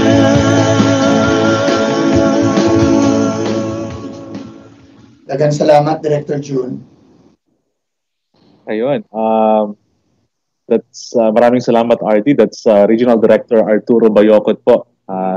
Dun sa updates tungkol sa paghahanda ng Region 10, Northern Mindanao, para sa opening of classes. And of course, joining us right now is the mother of the Department of Education, Secretary Leonor Magdolis-Briones. Good morning, ma'am. May we also ask for your message and update po to the thousands of viewers who are monitoring our live stream today. Ma'am? Good morning. Magandang umaga sa lahat. May buntag kanining tanan. Maayagadiya nga aga sa tanan nga mga bisdak sa Visayas kag sa Mindanao and the rest also of the country. We are very happy and we are very pleased to give you updates on the progress of our preparations for the opening of the school year for 2020. Talagang handang-handa na. We thought that we would bring and share with you what our regional directors and what is happening also in the various parts of the country. Na mayroon tayong dry run para sa online platform, may dry run sa mayroong mga gadgets pero mahina ang connection, mayroong para sa radyo, mayroong para sa telebisyon, at saka yung pag-deliver ng modules. at saka nakikita natin na ito ay ginagawa sa major languages sa region sa ating bansa. Kami naman at the policy level, marami ding pangyayari. Siguro aware kayo na nagbigay ng 2 major na direktiba ang presidente during the past week kung saan talagang na-mention niya specifically ang Department of Health. Una, itong sinasabi niya na kailangang gagawa ng mga hakbang ang Department of Education para ma-enhance ang mental health, ang psychosocial preparedness ng ating mga kabataan at mga teachers dahil nga sa epekto nitong ating napaka-dangerous at napaka-devastating na pandemic. Ang pangalawa niyang direktiba ay kaakibat sa kanyang budget message last Tuesday na sumite na ng presidente ang 2021 budget proposal sa Kongreso at meron na namang specific instruction doon sa Department of Education. Ito yung sinasabi niya na kailangan bigyan ng diin ang sinasabi niyang health literacy para ang ating lipunan, ang learners natin, ang lahat ng mamamayan ay handa sa mga nahaharap sa danger sa health at saka kailangan ma-maintain ang wellness sa ating learners at saka sa ating teachers at lahat na mamamayan. So dalawa itong major directives. Last week, maalaala ninyo na si Director Ronnie Co ng ating Department of Education nagbigay ng briefing kung anong mga hakbang ang ginawa ng departamento para ma-enhance ang psychosocial health ng ating mga bata at staff at siguro tayo na sa lahat sa ating lipunan. Naging kaugalian na kasi ng Department of Education tuwing may sakuna, mayroong threat, mayroong danger, ay nagbibigay tayo ng psychosocial orientation at adjustments para sa ating mga bata at mga teachers. Ginawa natin yan sa Taal, ginawa natin yan sa Marawi, sa Taal Volcano. So hindi naman bago yung practice natin na talagang tinutulungan natin ang ating learners at teachers para ma-deal nila, para hawakan nila itong mga threats sa kanilang well-being at saka sa kanilang peace of mind. May nagsasabi na nababahala sila dahil tumataas daw ang rate ng suicide sa mga bata at saka sa mga adults. Kaya nagbigay ng instruction ang presidente. Sa totoo lamang, on record sa amin na 2 kaso ng bata na sinasabi nila na nawala ng buhay at saka ito ay tinitingnan natin kung ano ang dahilan kung saan ito nanggagaling. Pero kung isipin din natin, ang ating enrollment ngayon, ating mga learners, umabot na ng 23.9 million, halos 24 million na ang learners natin na nag-register. Every day, mayroon tayong dagdag dahil may mga late enrollees. Now, ito ay napaka-impressive na accomplishment dahil this is already 86% compared to last year's enrollment. Lahat na ito, kalahat-lahatan. Pero sa public sector, umabot na tayo ng 97.33% ng ating mga learners last year. Sa alternative learning systems, halos kalahati na ng dati nating nag-enroll sa ALS or alternative learning systems ay bumabalik na. Makakatulong sigurado ang pagbukas ng ekonomiya, ang pagbalik ng mga trabaho para yung mga workers kasi hindi lang naman bata ang i-enroll sa ALS, pati adults nag-enroll naman sa ALS. Na ngayong may mga trabaho na ang mga workers natin, lalo na OFWs, tataas din yung ating enrollment dito. Ganon din sa private sector, halos 43% ng dating mga learners ay naka-enroll na at medyo tumigil na yung sinasabi nating migration ng mga private students, learners sa ating public schools na umabot ng 398,000. So paganda ng paganda yung ating mga numero dahil nga siguro sa pagbukas ng ating ekonomiya at siguro dahil nakikita ng publiko, ng mga magulang. If you think 23.9 million learners nag-enroll. That's about 46 million ka parents o mga guardians na naniniwala sa sistema ng edukasyon nila ng mga bata at saka tinitingnan nila ang kahalagaan ng edukasyon. So, tungkol sa mental health na sinasabi ng Presidente, nandyan na yung mga programa natin. Actually, inumpisa namin mga 2 buwan na ito. Series ito ng mga psychosocial interventions. Hindi lamang yung mga bata ang hinahanda natin, kundi ang mga teachers, ang ating mga staff, at ating mga executives. So may halos araw-araw may schedule tayo na webinar para sa iba't ibang grupo ng mga citizens na naghaharap ng mga siguro masasabi nating psychosocial issues dahil nga sa threat ng pandemic na ito. Kasi talaga naman nakakatakot, ang hirap-hirap magplano, mag-predict kung anong mangyayari. Ang hirap-hirap isipin kung mawalan ka ba ng trabaho o nawalan ka na ng trabaho, kailan babalik ang trabaho.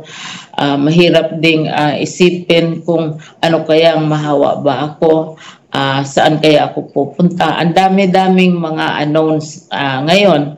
And so, ito ay challenge sa atin na pagharap nitong mga pagbabago na ito.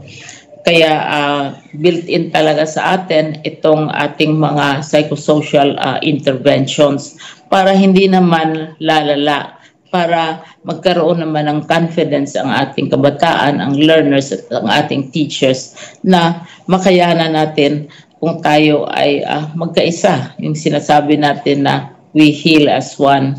Nag-imbita tayo ng mga eksperto sa mga bagay na ito na tumutulong sa atin paggawa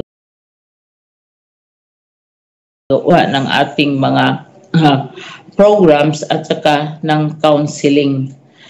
Ngayon, ang pangalawang mandato ng President, sinabi niya at saka specifically na-mention niya talaga ang Department of Education sa kanyang budget message na sinasabi niya na kailangan i-enhance ang health literacy sa ating kabataan, sa ating teachers at saka sa mga citizens dahil nga napaka-dangerous din ang mga health threats na hinaharap din natin ngayon. Bago pag-umpisa ang Duterte administration, sinabi na ni Presidente yan na kailangan i-enhance natin ang ating health curriculum. Ang health kasi ng ating kabataan at saka teachers sa ating lahat ay konektado sa nutrition, konektado sa mga psychosocial factors, konektado sa environment. So ito ay integrated mismo sa curriculum. So even wala pa si COVID, wala pa si pandemic dahil marami naman tayong nahaharap na iba't ibang klaseng mga sakit na nakaka-threaten. Nandyan ang flu, nandyan ang SARS, nandyan ang AIDS, nandyan yung mga ordinaryong sakit. Kaya talagang built-in sa curriculum din yan. Binago natin, lalong na-strengthen ang curriculum natin ngayon sa health. Kaya mahalagang bahagi ang health literacy. Ang ibig kong sabihin, itong dalawang mandato ng Presidente, ginagawa na ng Department of Education. Una, yung sa mental health, psychosocial interventions. Wala pa si COVID, ginagawa na yan dahil inutos na niya yan bago pa siya nag-umpisa sa kanyang term. At saka yung health literacy, may bago tayong curriculum at naka-embed yan sa iba't ibang mga subjects ng ating mga bata from K to 12. Pati ang teachers, atin din silang riniremind na wag silang magpabaya sa sarili nila. Kasi konektado ang health sa nutrition, yung sinasabi ko nga, psychosocial well-being, sa peace of mind, sa environment, issues of gender and reproductive health. Also, climate change.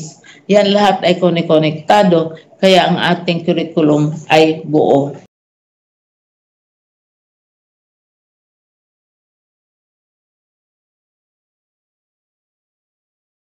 So we'd like to assure everyone that we are implementing, we have been implementing the mandates, the latest mandates of the President.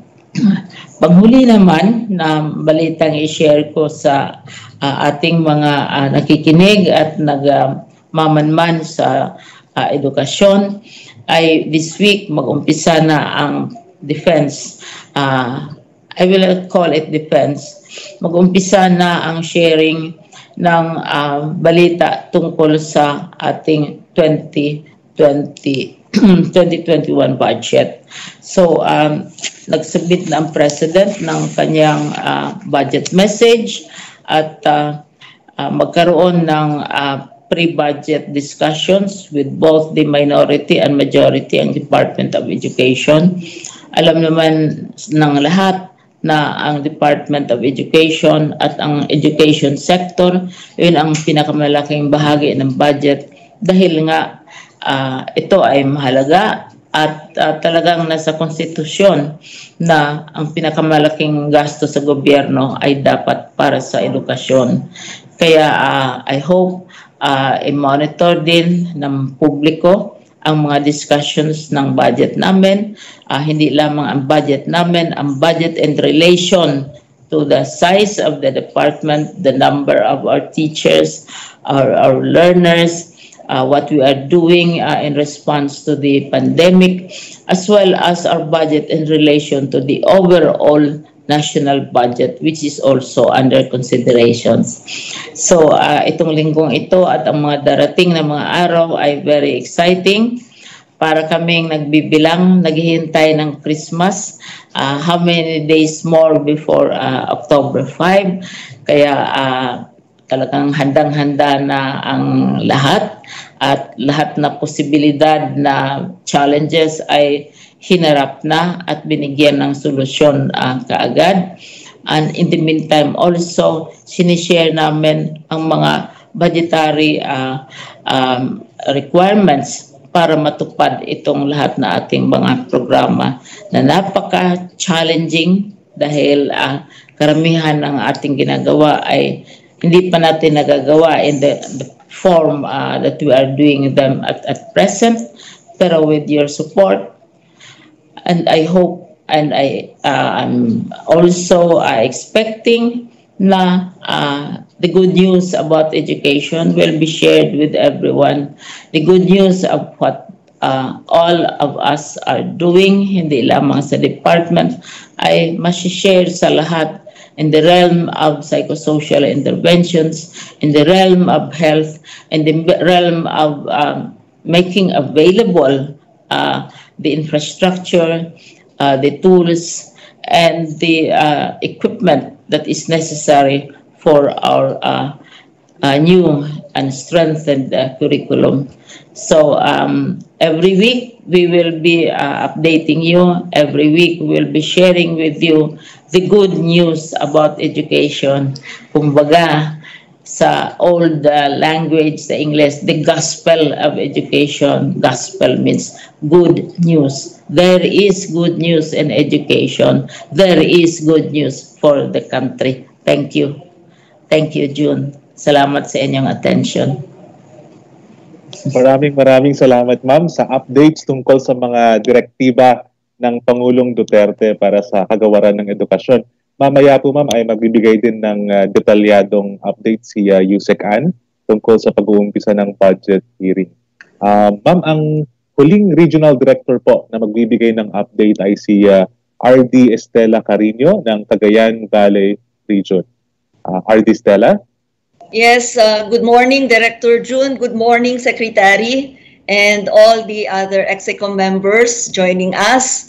So I am reporting the preparations we had done, and this is the preparation done by our dedicated and committed teaching and non-teaching personnel for our 806,239 learners. So part of our preparation for Region 2 would be, of course, aside from the preliminaries, we had strengthened our partnership with the local government officials. So in the school board, we have presented our learning continuity plan for the region. I presented it in the Social Development Council for the superintendents, of course, to the provincial school board, and then we went to the district, to the municipal school board. And since, as mentioned by our secretary, we have contextualized learning plans for learning continuity plan for the school. So even in the barangays, the school heads also share their learning continuity plan. And aside from that, we have also partnered with the OST through their Star Books, with the Department of Agriculture through their program, the radio program, and some other radio programs. The importance of the partnership we have done, especially with our local government, of course, would not only be for the financial support that they have given us, but also, of course, also for the manpower, especially in the distribution of our modules, and guiding us in the different protocols in relation to COVID-19. And because of this, for Region 2, for the entire region, 9 divisions, for now, we only have 9 active cases coming from the learners, non-teaching, and teaching personnel. So aside from this, yes, next slide, we also have the disposition of the, maybe go to the slides, of the disposition of the modules. Yes. So for the printing of our modules, most of the schools division had it in-house because of the number of risograph bought or donated by our local government. Aside from the use of the SEF fund, some LGUs also use their general fund. And so we only have one division that had division-wide printing through public bidding. All the rest, the in-house printing went as far as the schools. And we have to accept that for some schools, the modules may not be enough for 1:1. So our directive is definitely for kinder to grade 3, the self-learning modules will have to be 1:1. But for grade 4 to 12, then that is where we can make use of textbooks, the learning activity sheets, and some other learning learning materials for those who cannot really give it 1:1. Next slide, please. And as to the conduct of the pilot testing, we started it in July 20 up to August 18, no? Especially when the opening was moved to October 5, so we continued. So the pilot testing was done in all of these modalities. So we have printed and digitized. We also have the radio-based instruction. We also have the online, and we have all the different types of blended learning. So all the different divisions had their own pilot testing, dry run, in the different schools. Next slide, please. Now, from the dry run, no, we have seen some of these challenges that we have to address. Of course, there are several of these challenges. Some are just minor, but some are, we consider major. One of the major challenges experienced by the teacher, of course, would be the distance of the houses of these learners and the kind of road that they have to pass through. Some have to cross rivers and so on and so forth. So aside from that also, we found out as part of the dry run that really some of our learners do not have parents who could help them. And a small percentage, we found out that there were some parents who really answered the modules for their kids. No? So what are our solutions for this? So first, of course, would be as to the distribution of the modules. We give a policy, or we decided, no, with the SDS, that for the coastal areas, the distribution will really be done quarterly because of the difficulty. And in the mainland, because of course also of the COVID protocols, we decided to have it monthly, no, distribution and then retrieval, so that the teachers, no, will not be exposed constantly to of course the danger of the COVID. As to those parents without those learners without parents to guide them, then the schools assigned para teachers for this number of learners who are identified without anyone to guide them. And then also we assign teachers in the barangay, who lives in the barangay or purok, to take care of these learners so that they will be guided. As to the parents also, we have to really give extensive orientation, like they have to be patient, like they should not be answering really the self-learning modules if they want their children to learn, you know? And then anyway, the time, no, is quite long for their children to really answer it by themselves, and then some teachers will really be guiding them. Also, we found out that for some areas, some teachers are afraid to go, especially in areas where, of course, we know that there might be problem on their safety. And so we have coordinated with PNP and AFP. Whenever the modules will be distributed, then we need their help. And aside from that, of course, the help of the barangay officials in the distribution. We also opened our line through our public affairs unit. Any problem experienced by the learners or the parents, as well as the community, no, in relation to the implementation of the basic education learning continuity plan, will be sent through our office so that we can give technical assistance. And as to the protocols, the last slide, please. Yeah, the schools are prepared even if there is no face-to-face, because some parents are going there to get the books that their children would be needed. Some of our teachers are reporting to prepare the materials, and so we have to do the different protocols. So schools have hand washing, all the schools have foot operated alcohol dispenser, and then there should be thermal scanning also. And then, of course, they have to follow physical distancing. Training as to our overall readiness, as to the enrollment, we can Region 2 is already in the advanced level.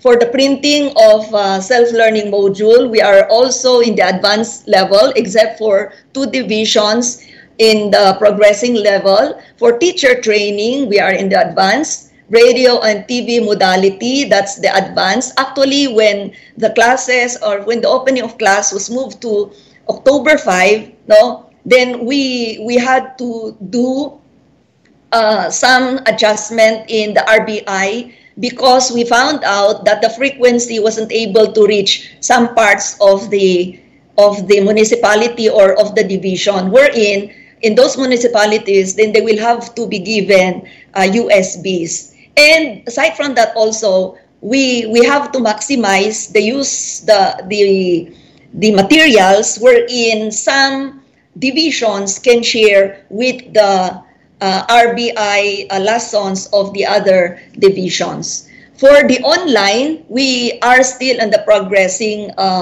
stage because of the unstable internet, and that is why we only have some few schools, like here in Tuguegarao, we only have one school that will be on under online because of the problem of unstable internet. As for the orientation of parents, we are advanced already because of the help of the of our local government as well as other national government units or agencies.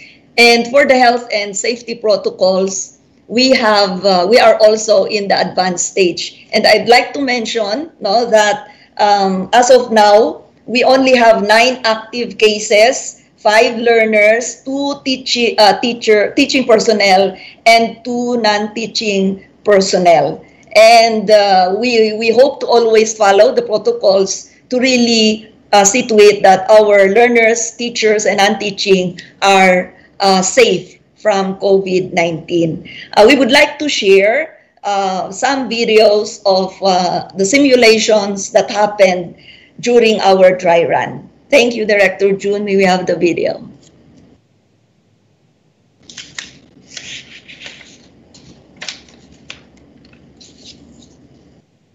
Our learners and teaching are COVID-19. We would like maganda ang lapis ay isang halimbawa ng solid na material. Bulaklak, bola at libro ay halimbawa ng solid. Ang mga ito ay may saktong hugis at dami kahit saang lalagyan man sila ilagay. Sa mga larawang ito at ito ka. Alam mo ba kung anong anyo nito? Pansinin naman natin ngayon kung may pagbabago sa hugis ng liquid na ito kung isasalin natin sa iba't ibang lagayan na may iba't ibang hugis.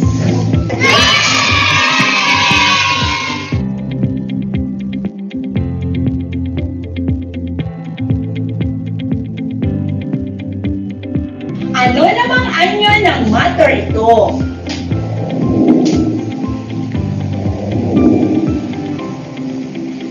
Nakita naman natin ngayon kung nagbabago din ang hugis ng gas kapag inilagay sa iba't ibang lagayan na may iba't ibang hugis.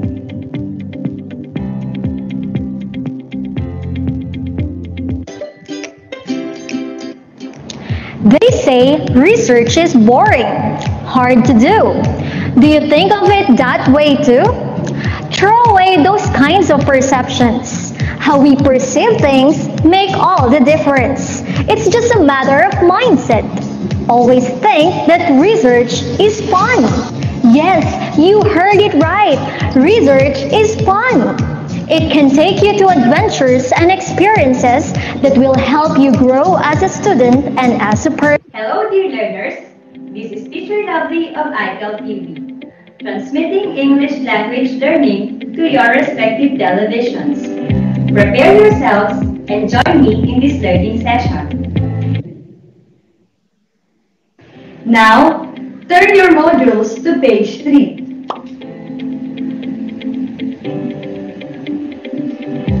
Are you there now?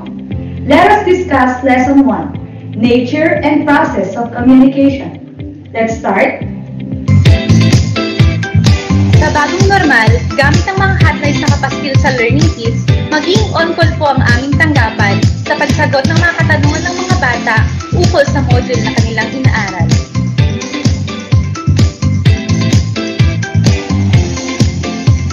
Ang lahat naman ng mga guro sa waiting area ay maaaring direktang sumagot sa mga isinangguning tanong. matapos silang i-notify ng guro sa Learning Assistance Desk. Ang lahat ng mga asignatura ay magkakaroon ng hotline. Ang mga numero nito ay bukas mula alas 7 ng umaga hanggang alas 5 ng hapon.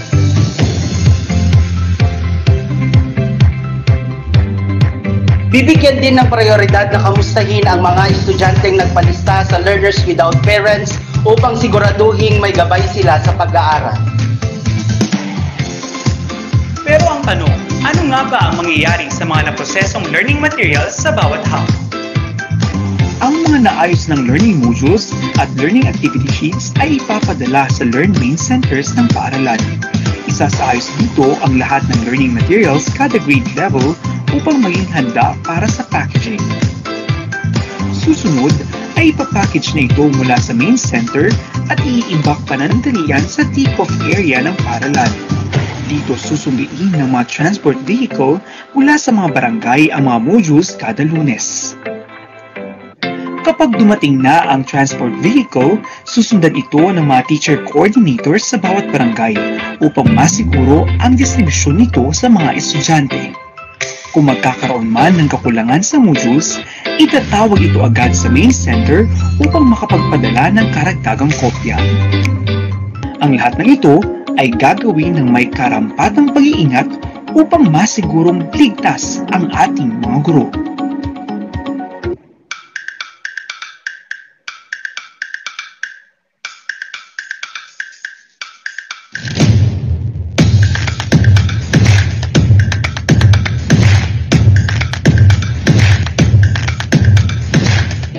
Ako si Rena Lubitagapan.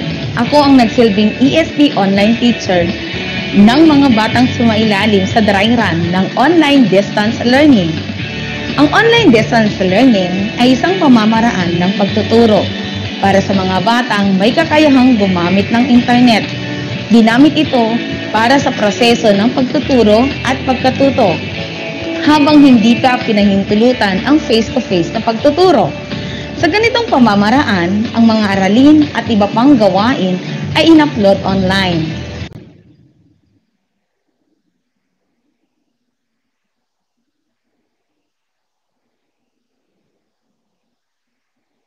Thank you po. So yan po yung mga iba't ibang nangyari noon sa dry run. Thank you, Director June.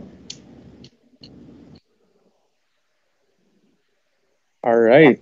Just kanina, Ma'am Estela Carino, ang Regional Director ng Cagayan Valley Region. Kasama rin po natin ngayon si Undersecretary Annalyn Sevilla upang bigyan tayo ng update at overview tungkol sa panukalang budget ng Department of Education. Ma'am, good morning po.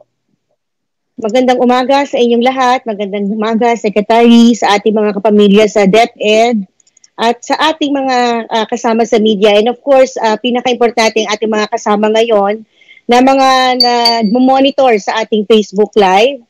So I'm trying to share my presentation. Can you see it? Director June, is it showing? Yes, you said. Yes, okay. Just trying to find out how it can be in this, slide screen. Okay. Ready? Nakikita na, Director June? Yes, ma'am. Apa. Yes, okay. Good morning. So this is a technical briefing. So medyo gagawin kong mas madali maintindihan, mas lalo na importante ito sa ating mga eskwelahan. Ano ang meron tayo sa 2021 na budget natin? Unang-una, ang kabuuang budget ng buong bansa ay tataas ng 9.9%. Ngayong taon, meron tayong 4.1 trillion at next year, ito ay magiging 4.5 trillion. So 9.9% ang taas ng buong kabuuan ng ating budget para sa buong bansa. Susunod naman ay ang budget na meron pong pinakamataas sa buong national government. At ito ang education sector o ang ating sektor ng edukasyon. May total na 754 billion. Hindi lamang po ito DepEd, kasama natin ang CHED, lahat ng state universities and colleges, at TESDA. Kung ito po ay ikukumpara ninyo sa taon na ito, 2020, meron ho tayong 693 billion ngayon. At ito ay tumaas ng 61 billion or 8.8% increase para sa susunod na taon. So tingnan natin ang edukasyon. Ang sektor ng edukasyon, kumpara ngayong taon at sa susunod na taon, ay may mga increase lahat. Siyempre, pinakamalaki dyan ang DepEd kasi kinder to grade 12 tayo. Ang state universities and colleges at ang CHED ay para sa tertiary education at yung TESDA naman ay para sa mga skills development. So, ang porsyento rin o ang hati natin sa edukasyon ay makikita ninyo tumaas at 80.39% kumpara sa ibang mga ahensya na nagbibigay din ng serbisyo para sa edukasyon. So tayo ngayon ay pupunta sa DepEd lamang, no? Meron tayong 606.4 billion. At ito po, pag inyo pong ni-round off at pag sinama natin yung ating kontribusyon para sa GSIS, ito po yung RLEAP or Retirement and Life Insurance Premium, yan po yung ating, yung share ng ating employer o ng gobyerno para sa GSIS ay magiging 605.74 billion. Meron po tayong itinaas na 53 billion or 9.54% na increase kumpara sa budget natin ngayong taon na ito. Hahatiin po natin ang ating total budget na 605.7 billion. 475 billion dito ay para sa ating mga salaries, benefits, allowances, lahat pertaining to employee welfare ay nandito po sa personal services at makikita natin na ito ay tumaas ng 13.54%. Kasi by next year, meron na naman po ulit na salary increase. Ito po yung second tranche ng salary standardization law at makikita po natin yung detalye nito sa ilalabas ng Department of Budget and Management kung magkano yung magiging increase at yan po ay naisabatas na. So, meron po tayong kasigurahan sa ating mga guro na ating po mga naka-employ ngayon at meron din po akong detalye mamaya kung ilan pa ang sasama sa atin, madadagdag ng mga guro at mga manggagawa. Ang MOE, o ito po yung ating operasyon, pambayad sa ating supplies, utilities, etc., ay tumaas ng 3.49%. From 94.9 billion, ngayon ay 98.2 or 98.3 billion. Mamaya, ibibigay ko yung detalye. Pero ang makikita natin dito, ang capital outlay, ito ang ating mga bagong classroom, pag-repair, at yung mga equipment, more than 15,000 pesos, ay tinatawag na capital outlay, ay bumaba ng 18% or 39.6 billion ngayong taon na ito, ay magiging 32.3 billion. So kabuuan, 9.54 increase, 605.74 billion. Nais ko rin na i-explain sa ating mga nakikinig ngayon na itong 605.7 billion ay ito po yung dumaan sa proseso. Tayo po ay nag-submit ng proposal but it is higher than 605.7 billion. Pero ito po yung nabigyan ng suporta ng Department of Budget and Management. At tayo po, ang susunod po natin gagawin ay syempre pumunta sa Congress kasi tayo po ay magkakaroon ng budget hearing at i-explain din po natin yan isa-isa sa kanila kung ano yung proposal natin at yung recommendation. Papakita ko sa inyo pero hindi ko na kayang isa-isahin ito probably in the other briefing. And of course, mamaya after the press con ay magkakaroon po kami ng meeting with all the regional directors para po malaman natin kung ano ang implication o epekto ng mga budget na ito sa ating mga paaralan. Makikita ninyo na ang mga nakalagay dito ay nagkaroon ng increase sa allocation or almost the same. At ito yung pinaka-importante at alam natin na ang susunod na taon ay continuation pa rin ng ating Basic Education Learning Continuity Plan. Kaya makikita nyo na ang malaking budget natin na itinaas ay sa DepEd Computerization Program, sa ating flexible learning option kasi nandito ang ating self-learning modules at yung increase sa personnel position kasi magkakaroon tayo ng dagdag na mga guro kahit sa isang taon. Ito naman yung mga programs na nagkaroon ng decrease or kabawasan sa ating budget. At makikita natin na ang school dental health ay wala na next year. Ang last mile school ay bumaba from 6.5 to 1.5 billion. Ang voucher program ay may binaba rin na 10 billion at yung iba pa po rito na mga benefits. Pero ito po ay explain ko mamaya kasi ang ating Secretary Liling Briones ay nakipagpulong sa Department of Budget and Management at ating pong na ipaliwanag na mas kailangan natin sa last mile school, kailangan natin sa subsidies and assistance o voucher program, at kailangan pa natin para sa mga learning resources or self-learning materials ang additional na pondo. At tayo po ay napagbigyan ng DBM dyan. Unfortunately, hindi po siya kasama sa program. Kaya nakalagay dyan programs. Ibig sabihin, wala pa siya sa NEP as program, pero nasama po siya as standby or unprogram fund. Mamaya po, tapakita ko yon. Ito din po ang iba pang mga programa natin na meron pong epekto ng pagbawas sa ating budget. So, ito pong magiging materials na ito ay bibigay natin mamaya para po makita ninyo yung mga detalye. Ito ay highlights lamang ng ating mga programa na importante ngayon at maging sa susunod na taon. Makikita ninyo sa mga number of personnel or teaching positions natin, as of May this year ay meron na tayong 830,000 na mga filled up positions. Kasama, ito po ay para sa mga teachers lamang or guru lamang. At kami po ay meron ngayong taon na ito na 10,000 na position, na-create na po ang 9,640, na-fill up na po ang 244, kaya ongoing ang ating filling up of teaching position as of this year. And next year, may bago ulit na 10,000 new teaching position. Sa ating school-based feeding program, itong taon na ito ay meron tayo tinatarget na mga mag-aaral na atin po mabibigyan ng pakain sa programa na ito, 1,775,349. Ito po ay na-revise na namin ang target dahil kailangan natin mag-update. Ngayon na hindi pumapasok ang mga bata, hindi natin nakuha ang kanilang mga timbang, pero gumawa po ng inventaryo ang ating mga paaralan at na atin na po itong na-revise at ito po ang ating gagamitin din para sa susunod na taon na target. Para po sa ating voucher program, meron po tayong 1,118,766 na mga mag-aaral na nakakatanggap ng ating voucher para sa ESC. At meron din tayong 1,290,000 na mga mag-aaral para naman sa mga senior high school voucher. Makikita nyo rin po sa slide na yan ang iba pang mga mag-aaral na talagang nakikinabang or nabibigyan po ng subsidiya ng ating gobyerno. Sila po ay nag-aaral sa private school at tayo ay nagbibigay ng suporta para po mapagpatuloy nila ang pag-aaral nila sa private school. Sa susunod na taon ay mayroon po kasiguruhan na sila ay magiging voucher students pa rin at yan po yung ating target na nakalagay dyan. In terms of the learning tools and equipment, ito po yung para sa ating technical vocational livelihood at sa mga science and math equipment. Nagbago lang po tayo ng indicator, dati po by package, ibig sabihin isang kurso, isang package. Ngayon ginawa natin by pieces para mas madali po natin to na ma-procure at ma-distribute ay by number of pieces at yan po yung indicators para po sa isang taon, sa susunod na taon.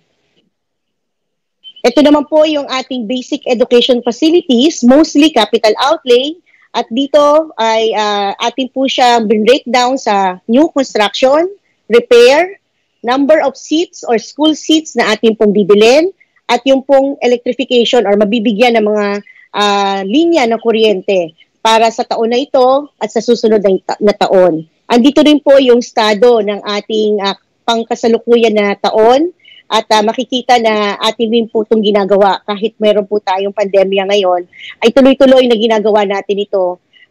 Ito po isa rin maganda pagkakataon na habang wala ang mga bata inaayos ang construction dahil alam natin na later on, kaya tinawag natin siyang blended learning, ay magkakaroon tayo ng continuation ng ating education and of course with the guidance and policies ng Department of Health. At habang yun po ay iniintay natin, kailangan kami po ay nagpe-prepare for that. Makikita natin na lumiit ang budget for the new construction pero mas marami po ang ating inilagay para sa repair. Ito ay dahil sinama na natin ang washing facilities, ang mga toilet construction at lahat po para po sa minimum basic health standard na ating pong ginagawa pangkasalukuyan at sa susunod na taon. Ang ating DepEd computerization program ay isa sa mga nagkaroon ng pinakamalaking increase, about 4 billion increase. Dito po kasama ang 37,221 computer packages for next year. At pati po yung public education network na inanunsyo po ng ating mahal na presidente ng SONA, ay gumagawa po tayo ng paraan na magkaroon ng internet connection. umpisa sa ating mga eskwelahan, sa mga guro, at later on, para rin sa ating mga mag-aaral. So ito po ay ginagawa in coordination with PCOO, DITC, at iba pong mga ahensya pa ng ating gobyerno na maggagawa ng paraan na tayo ay magkaroon ng connection sa internet. At ang pinakahuli dito, pero pinaka-importante, ang ating textbook and other instructional materials. So textbooks production will still be ongoing. At nasa iba pong budget item, yung ating self-learning modules. Ito po ay meron pong nakalagay na 15 billion for next year. At kaya po tayo ay gumagawa na ng mga polisiya at pag-prepare para po magawa natin to ng mas maaga at maging mas maayos po yung ating distribution for the next year.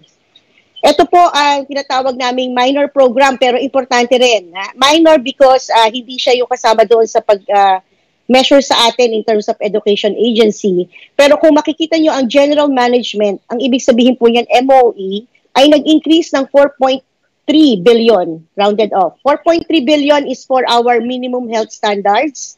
Kaya ang ating mga pangangailangan ng mga guro mag-aaral on the PPE and all the health condition na dapat po ay protection na natin ay gagawin po natin for next year. Pag ito po ay naaprubahan, ibibigay po natin to hanggang sa level ng eskwelahan para po makapag-prepare tayo for the next school year. Ang iba pa po ng mga programa ay akin na lang pong dadaanan dahil mas marami po yan. Kapag pula, ibig sabihin ay bumaba ang budget. Pag green ay tumaas ang budget. Ito po yung sinasabi ko kanina na unprogrammed appropriation. Through the appeal and request of our Secretary Liling Briones to the Department of Budget and Management, nadagdagan po tayo ng 25.8 billion. Una, para sa electrification ng ating mga eskwelahan, 3.8 billion. Ang last mile school ay madadagdagan ng 6.5 billion. Ang ating materyales ay madadagdagan ng 5 billion. At yung ating voucher program ay madadagdagan ng 10.5 billion. All in all, 25.8 billion. Pero ang tawag namin dito ay standby fund, unprogrammed fund. Bakit? Kasi ang kasiguruhan lang na magkakaroon ng pondo ay yung nakapasok sa DepEd budget. At kung magkakaroon ng excess na revenue next year, or magkakaroon ng bagong revenue collection next year, or approved loan, ay saka po mailalabas ang mga budget na yan. At least ito po ay ibig sabihin, tayo yung nakasunod sa pila. Kung sakali magkakaroon ng mga bagong mga revenues na papasok next year, yung kaninang pinakita kong slide will be given priority at yung po ang magkakaroon po ng additional na budget pa sa atin. So 605 plus the 25.8 billion will be the budget of Department of Education next year. We look forward for the budget hearing. Magkakaroon na po kami ngayong linggo na ito sa susunod na linggo at naka-ready po ang ating secretary at 10 ng kanyang mga kasama sa kagawaran ng edukasyon para po ating po ma-explain at ma-depensa na mas kailangan natin ang pondo na ito para po mapagpatuloy natin ang ginagawa natin ngayon na Basic Education Learning Continuity Plan. Marami pong salamat, Director June. All right. Thank you so much, ma'am. Maraming salamat, Undersecretary Annalyn Sevilla, para po sa updates tungkol sa proposed budget ng Department of Education. At this juncture, tayo po ay pupunta na sa katanungan ng ating mga kasamahan sa media. Ang unang magtatanong po ay si Bam Orpilla ng Bombo Radyo. Bam?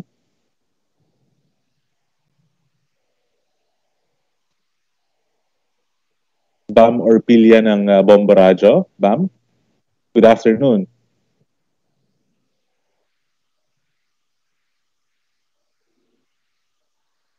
Alright, parang may connectivity problem. So, pabalikan natin si Bam ng Bombo Radyo. Unahin muna natin si Jasmine Romero ng ABS-CBN. Jasmine, go ahead. Good morning po sa inyong lahat. Secretary, gusto ko sana po, overall, ano na po ang kalalabasan ng classroom ratio at paano na po ito makakayanan ng mga teachers, knowing that more teachers will be expected to work more and micromanage a lot more compared to the traditional setup. Ma'am, yeah, si Yusik Jess Mateo po ang teacher-student ratio.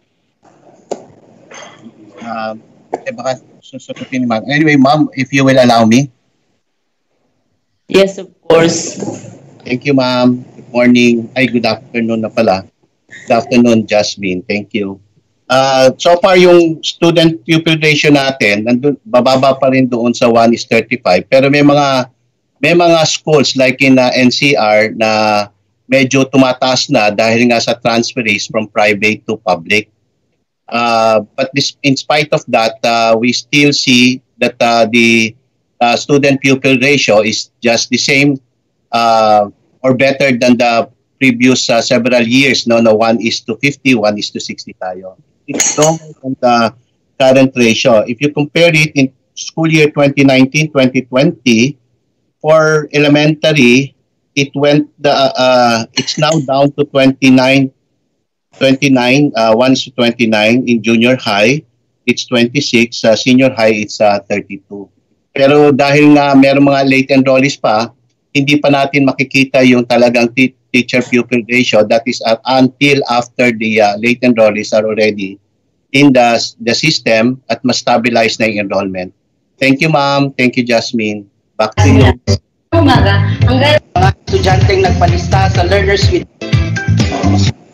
Itatawag ito agad sa ng mga batang sumailalim sa dry run ng online distance learning. Ang distance learning ay isang Okay, all right. Jasmine? Additional questions po, no? Go ahead. Babalikan ko po si Secretary.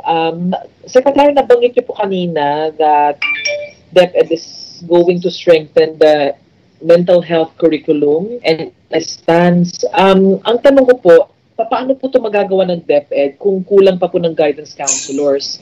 Maglalagay po ba ng mental health professionals sa mismong DepEd?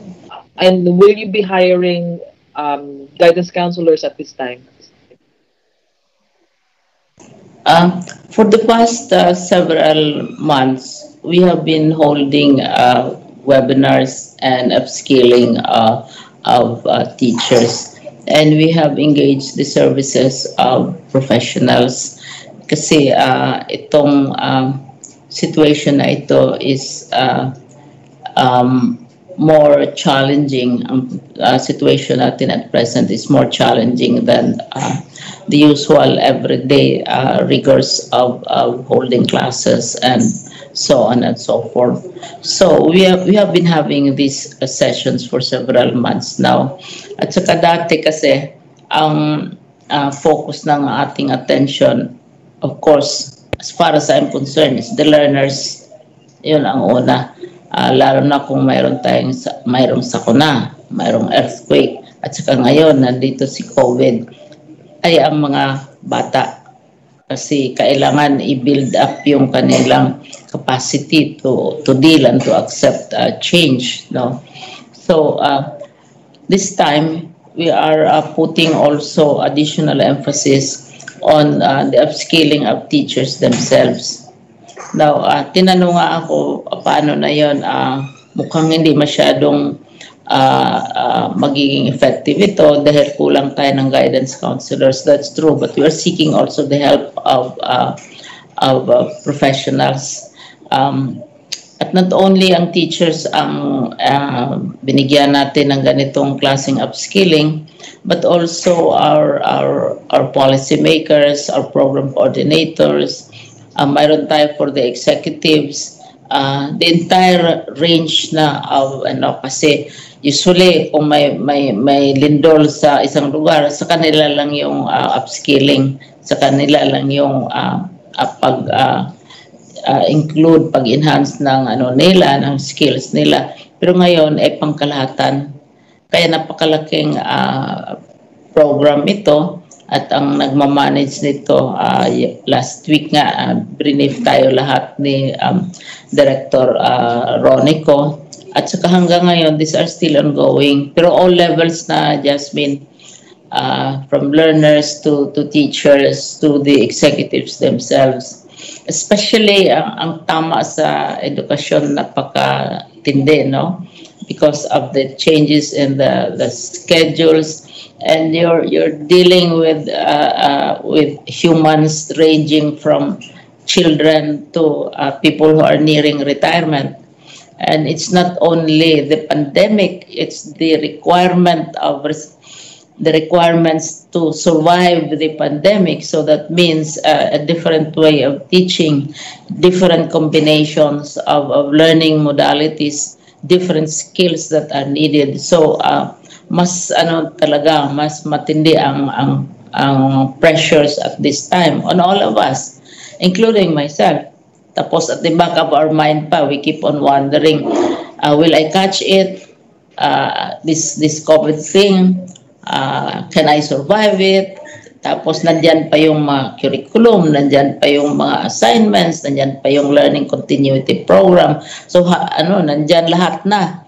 So kailangan talaga natin na ang nangyayari dito, hindi naman individual lamang na sinasabi nating counseling. It's really by groups na magsisharing ng experience, magsisharing on how we survive these challenges. Kasi the pressures are very, very intense, as you can imagine. It's not only dealing with the physical dangers of pandemic, it's dealing with the psychological requirements, the strength of will, the courage. Tapos, you are surrounded by criticisms, you are surrounded by discouraging news. Whatever you try to do is hardly noticed at all. And to keep on, that's a huge challenge for education. And not just for, and not going beyond the learners. Kasi dati talaga ang focus namin ang learners. Hanggang ngayon, focus namin learners pa rin. But kasama na kami na lahat-lahat. Like, saka iba't ibang klaseng pressures. The pressures, for example, on the learners are different dahil they have to be adjusting to the idea of different type of schooling and to be staying at home. The pressures on the teachers are also very, very different.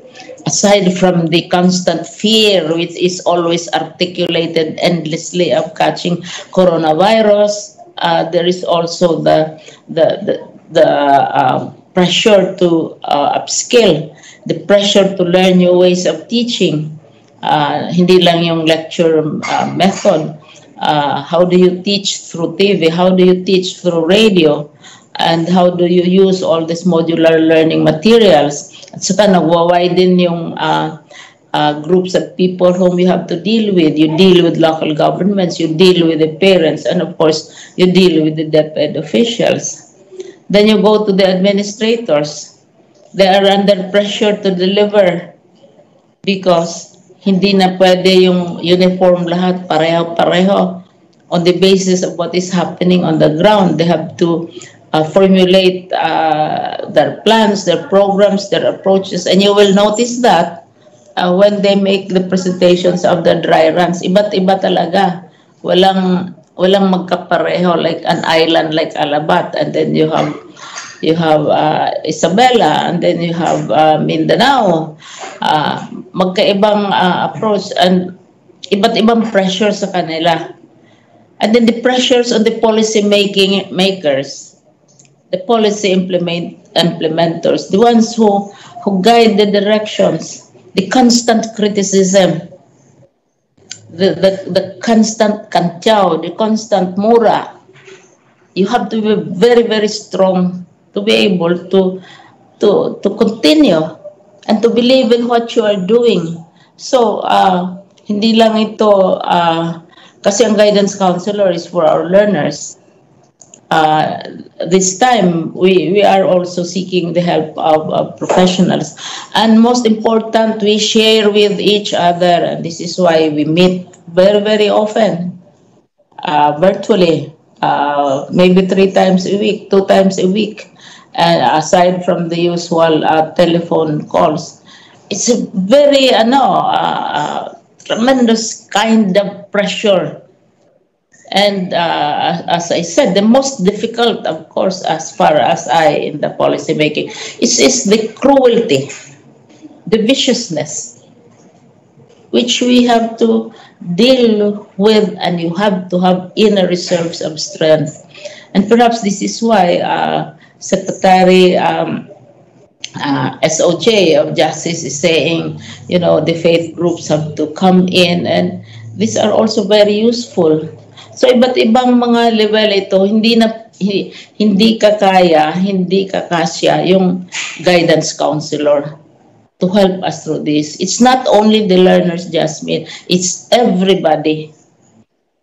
Amidst a political, social, and economic environment which is not necessarily encouraging or even inspiring. But you should soldier on, you go on, because that's what education is all about. That is what being in government is all about. That you have to deal with the complaints, with the criticism, with the indifference, with the viciousness and the cruelty, because at the end of the day, our concern is, of course, largely the learners. This is why when I am asked and people give me opinions and advice, etc., my usual answer, and June is this time is looking very serious, is why don't we ask the children? You have a grandchild, you ask your grandchild, what does your grandchild really want? All of us are experts in education. We are surrounded by criticism, by cruelty, by viciousness, by greed. But we have a constitutional duty. And education, teachers have always survived. This is not a beyond caring. We care for the learners, we care for the teachers, but we have to care also for our officials, for our supervisors, for those who coordinate the work, for our janitors, and also for our executives. Sometimes the assumption is that if you are in government, therefore you are corrupt, and that is, of course, we all know that is not necessarily true, that everybody is corrupt, everybody is stupid, everybody is inefficient. And to deal with that kind of environment, Jasmine, requires skills in addition to those for guidance counselors. Kailan talaga professional for grown-ups, for everybody in the department, and I suspect also in other departments as well. If you interview individually our regional directors, our central office directors, our undersecretaries, our secretaries, our assistant secretaries, and they will all tell you they have never worked as hard as they have worked in their entire lives to accomplish in a matter of 6 months a huge threat, a huge pandemic with all its implications, with all its demands, with all the indifference, with all the criticism. This is where, of course, as I said, it's necessary, and this is why we hold each other's hands. Parang isang grupo lang sa education ang kawawa o isang sektor lang ang kawawa. Hindi. All of us are in this. And if we talk about suffering, all of us are suffering. So my simple, complicated answer to your simple question is we are engaging the help of professionals. And But the important thing is the sharing of the experience itself. So we talk to each other. What did you do when this thing happened to you? How did you solve this problem when this happened, etc.? I am facing this, wala na kaming ink, wala na kaming papel, etc. O wala kaming gadgets, ganon. Palagi na lang kaming kinikriticize. Parang ang Department of Education parang segment na isang segment ng kawawang-kawawa, everybody else is cruel, everybody else is indifferent. I don't think that is necessarily true, no?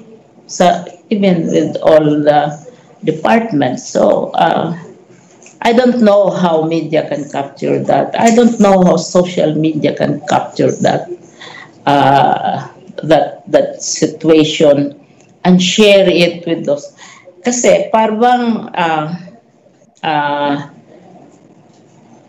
I am a taxpayer, therefore impress me.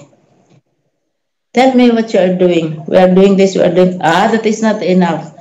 Impress me some more. Tell me some more. What are you doing? What are you not doing? Pero is there a kind word? Is there a word of encouragement? Not all give words of encouragement. Nothing that a person in government these days is enough. Nothing is satisfactory.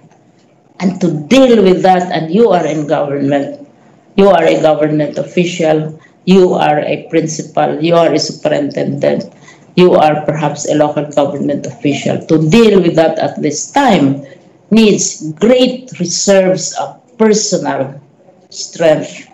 Strength which has to be shared with everybody else.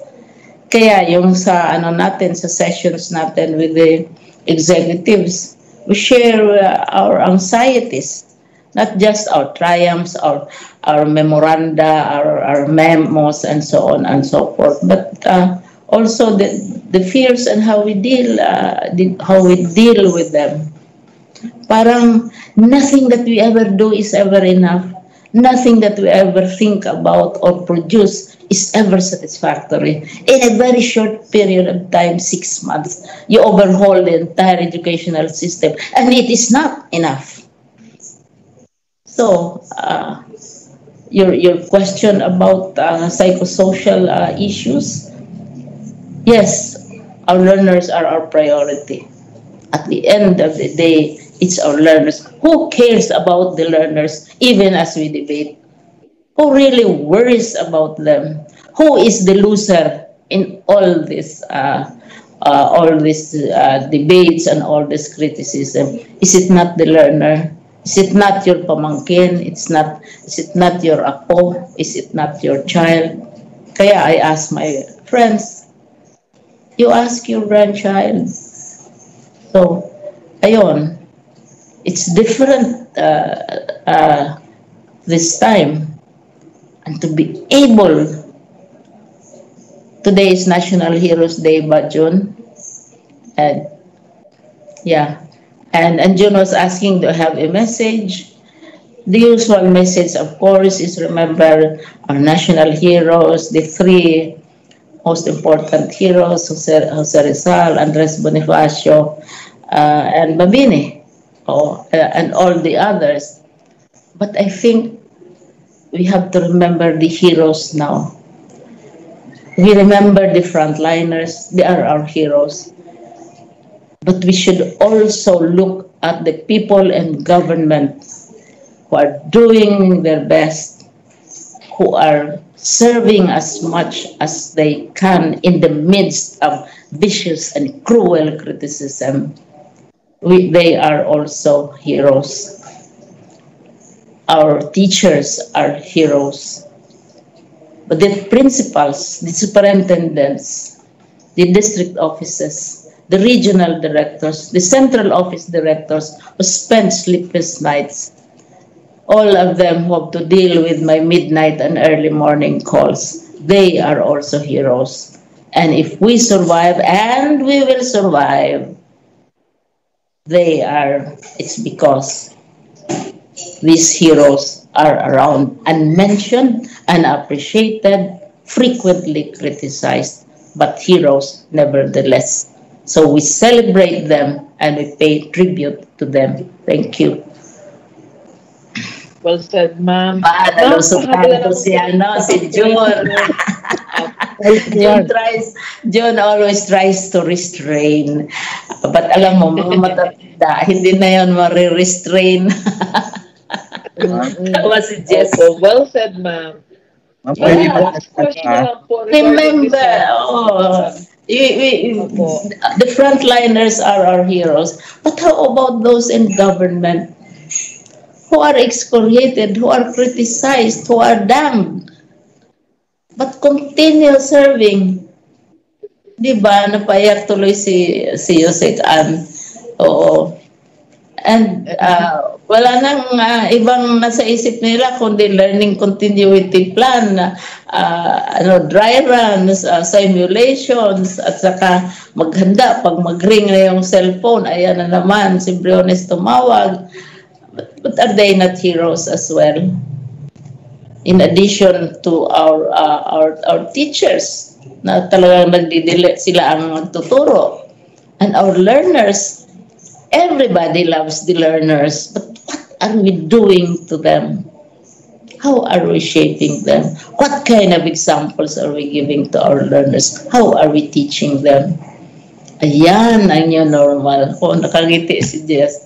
Ayan, John nakalusot na naman ako. Pwede pong magdagdag? Ano? Pwede po magdagdag ng informasyon? Yes. Yes, ma'am. Yung sa guidance counselor, kung maalala nyo, ma'am, may sulat kayo sa DBM requesting for the increase in the salary grade ng ating mga guidance counselor. Kasi as of now, we do have 2,300 plus items.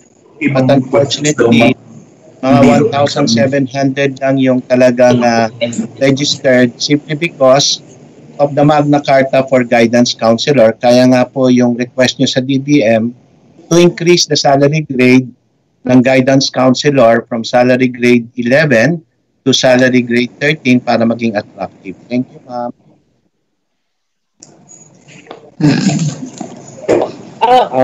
Sir Jun, pahabol lamang po, no? I'm sure marami po ang gustong maging matapang sa mga panahon ngayon, pero not everybody will have that fortitude to go through with it. Meron po bang mga kaso ng mga hindi nakakayanan tulad ng mga teachers o kaya ng mga estudyante? Ano na po ang naging response dito, if ever, ng DepEd? This question is addressed kay Secretary, no, Jasmine? Yep. Yung psychosocial to eh. Yeah. Po. Kahit kanino po. Okay. Or maybe Yusek Nepo, sir?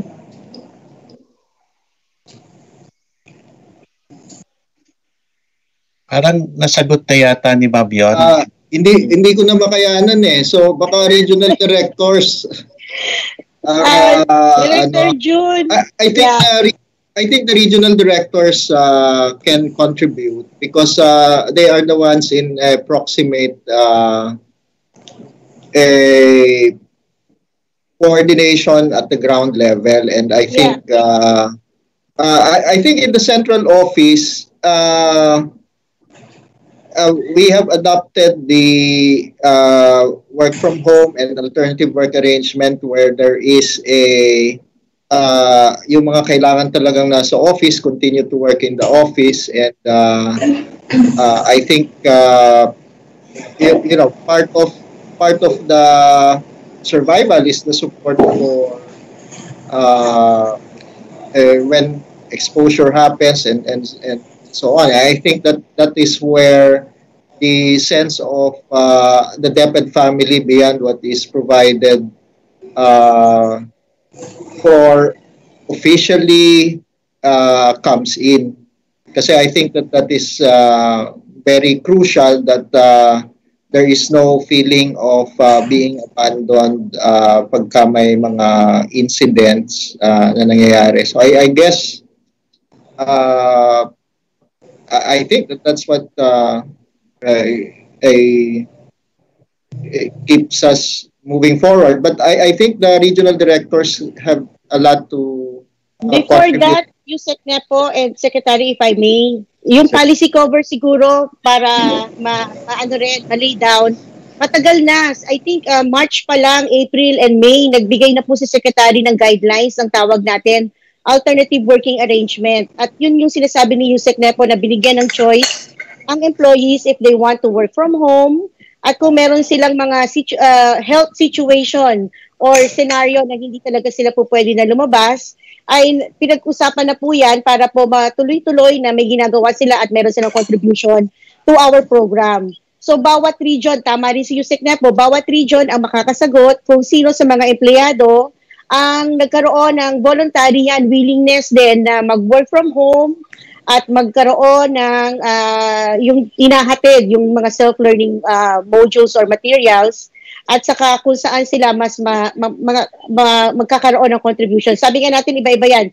TV, radio, modules, at saka yung coordination with the local government units, parents, and guardians collaboration as well. So yung alternative working arrangement is the answer at the policy level, pero ang implementation nasa regional director. So yun lang yung segue, probably Director June. Thank you so much, ma'am. I think RD Malcolm will have an additional insight po. RD, go ahead po. Yeah, thank you, Director June.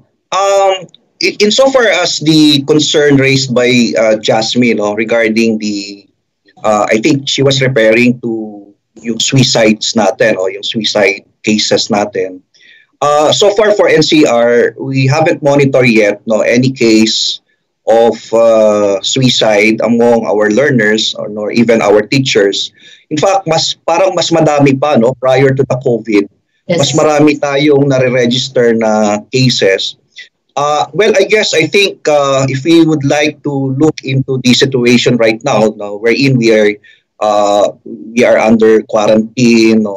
I think ang magandang nangyayari ngayon is that our learners are with their families. So the families get to get together, and the parents get to monitor their children more closely. Unlike during those times na nasa labas ang mga bata, so there are so many stimuli that can trigger. In fact, in NCR, based on the reports that we had in terms of suicide, marami nga doon ang mga bata ay ang nagiging way of taking their own lives is tumatalon sila. They were in malls, sa isang mga building, yung mga ganon. So I guess if there's one thing that we would like to thank for, even if we are under this kind of situation, is that magkakasama ngayon ang mga pamilya. And I think that is a very, very positive situation for us, even for parents.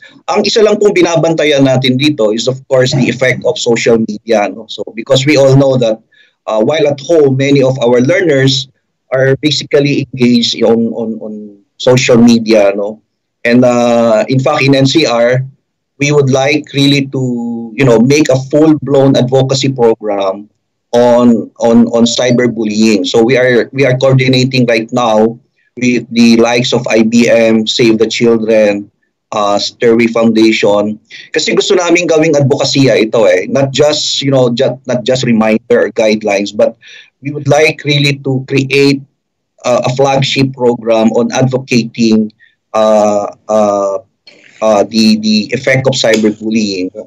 I think that is where we should really be focusing on, kasi yan lang yung sa tingin ko with children at home, yan yung pinaka maaring maging stimulus that they get to break down and then do something that is very regrettable. So I think that's what I can share with the group now. Thank you, Director Chu. Thank you, Secretary. If I may come back, I may rejoin the conversation. So much great deal of attention is placed on suicide. Pero sa count natin right now, of course I'm going to be criticized. There's isa ang case na alam natin. And then there were other factors that that led to the act of this young person. She's already past 17 years old. I will not give the details, no, because that is not encouraged. Pero ang on record natin is one case. Ang bigger problem, Yasmin, para sa akin, bigger challenge is the overall feeling of insecurity, of anxiety.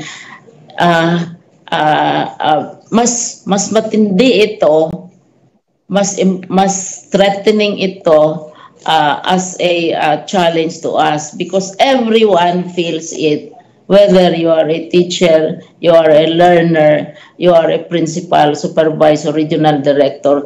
This pressure, this fear, this anxiety of what we do not know much about.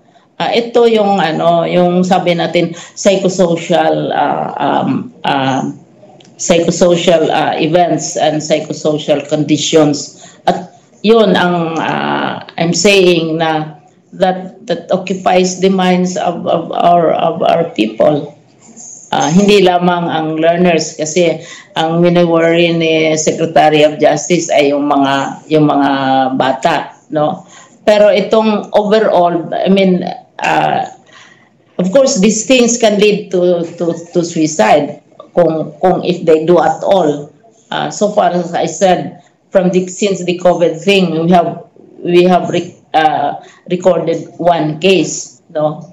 Pero itong cases of anxiety, of worry, of pressure, of being threatened and not knowing what is in the future, etc. Yung sinasabi natin general na psychosocial, yun ang malaking challenge that we have to deal with, because it's very important for the mental health of our people. General mental health ang para sa akin malaking This is why, as I was saying, it's not as if only one section of society is heroic. Lahat naman heroic. May ginagawa naman talaga. Oo. At saka, like us, biro mo, tremendous ang pressure no August 24. But they were all determined to comply. Ang ating mga tao. Then the president eased the pressure and declared October 5. But still, it's still very tough. Dahil it's about 6 months. And you overhaul the entire educational system, you change the curriculum, you change the learning modalities, the learning deliveries. You have to convince the parents, you have to convince the local governments, and most important of all, you have to convince media, and you have to impress. And you are the villain. And you are not doing anything. Nothing you ever do is sufficient. That is the psychosocial thing that we are dealing with, and which I take very seriously, and which we try to respond to among our people, at least in my department, and I'm sure the other departments are also looking into that. Yung sinasabi nila na is thankless, mayroon bang nag-thank you?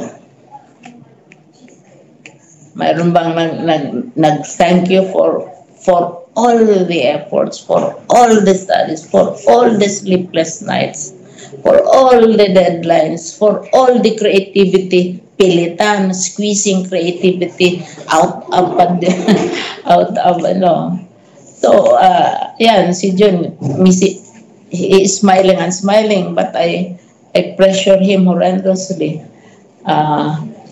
And all of these challenges, it's not only one section of the Department of Education. It's not only one group. It's the entire department.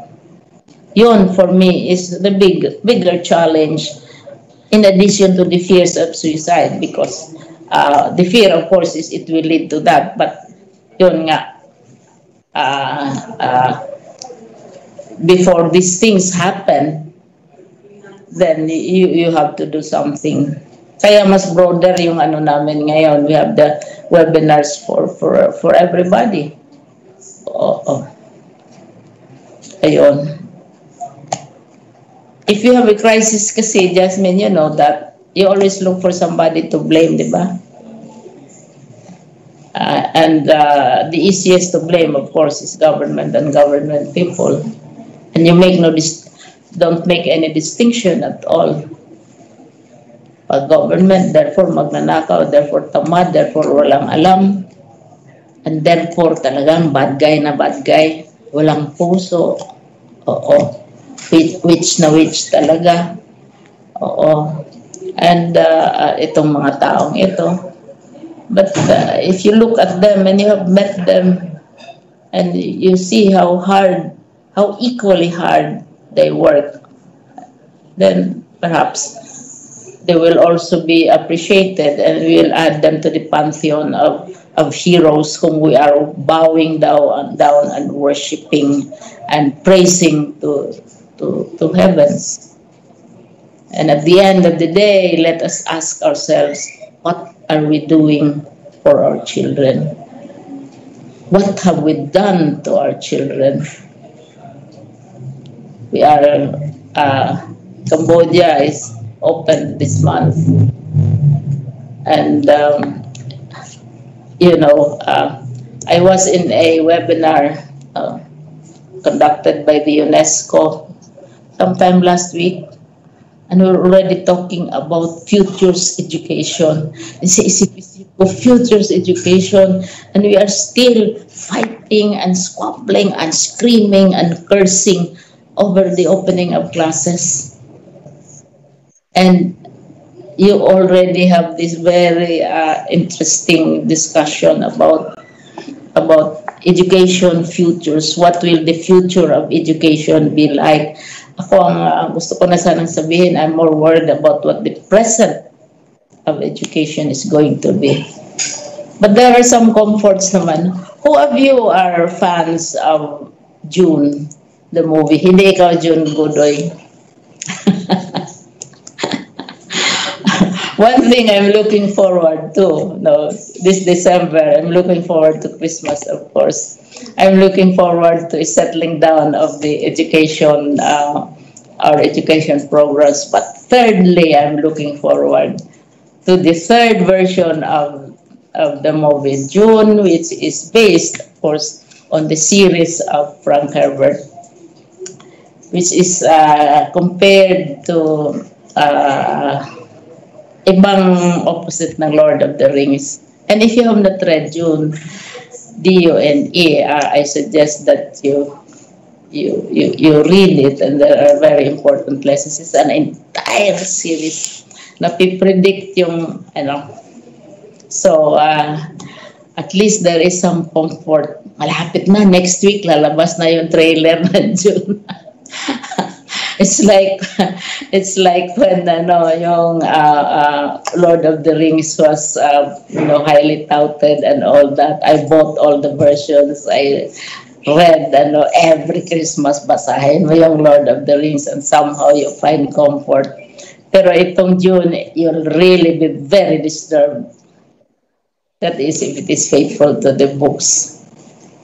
So kung hindi pa ninyo nabasa, I urge you to read it. So, but then, anyway, para when it comes out, at saka ilagay natin yan sa DepEd Commons yung June. Ang nandoon nakita ko yung the kite, the kite runner, na linagay sa DepEd Commons. So, let's naman salute our heroes. Have you read the book of Dick Joaquin, yung Question of Heroes? Question niya isa-isa yung ating mga accepted national heroes. Kung heroes nga ba talaga sila? Oo. And who are the real heroes here? Maybe we should also reflect on that. When all of this, when we will have settled down already. No. Sige, June, assignment mo yan. Basahin mo ang June. Ilang volumes yan? More than 10 volumes. Frank Herbert, 1965.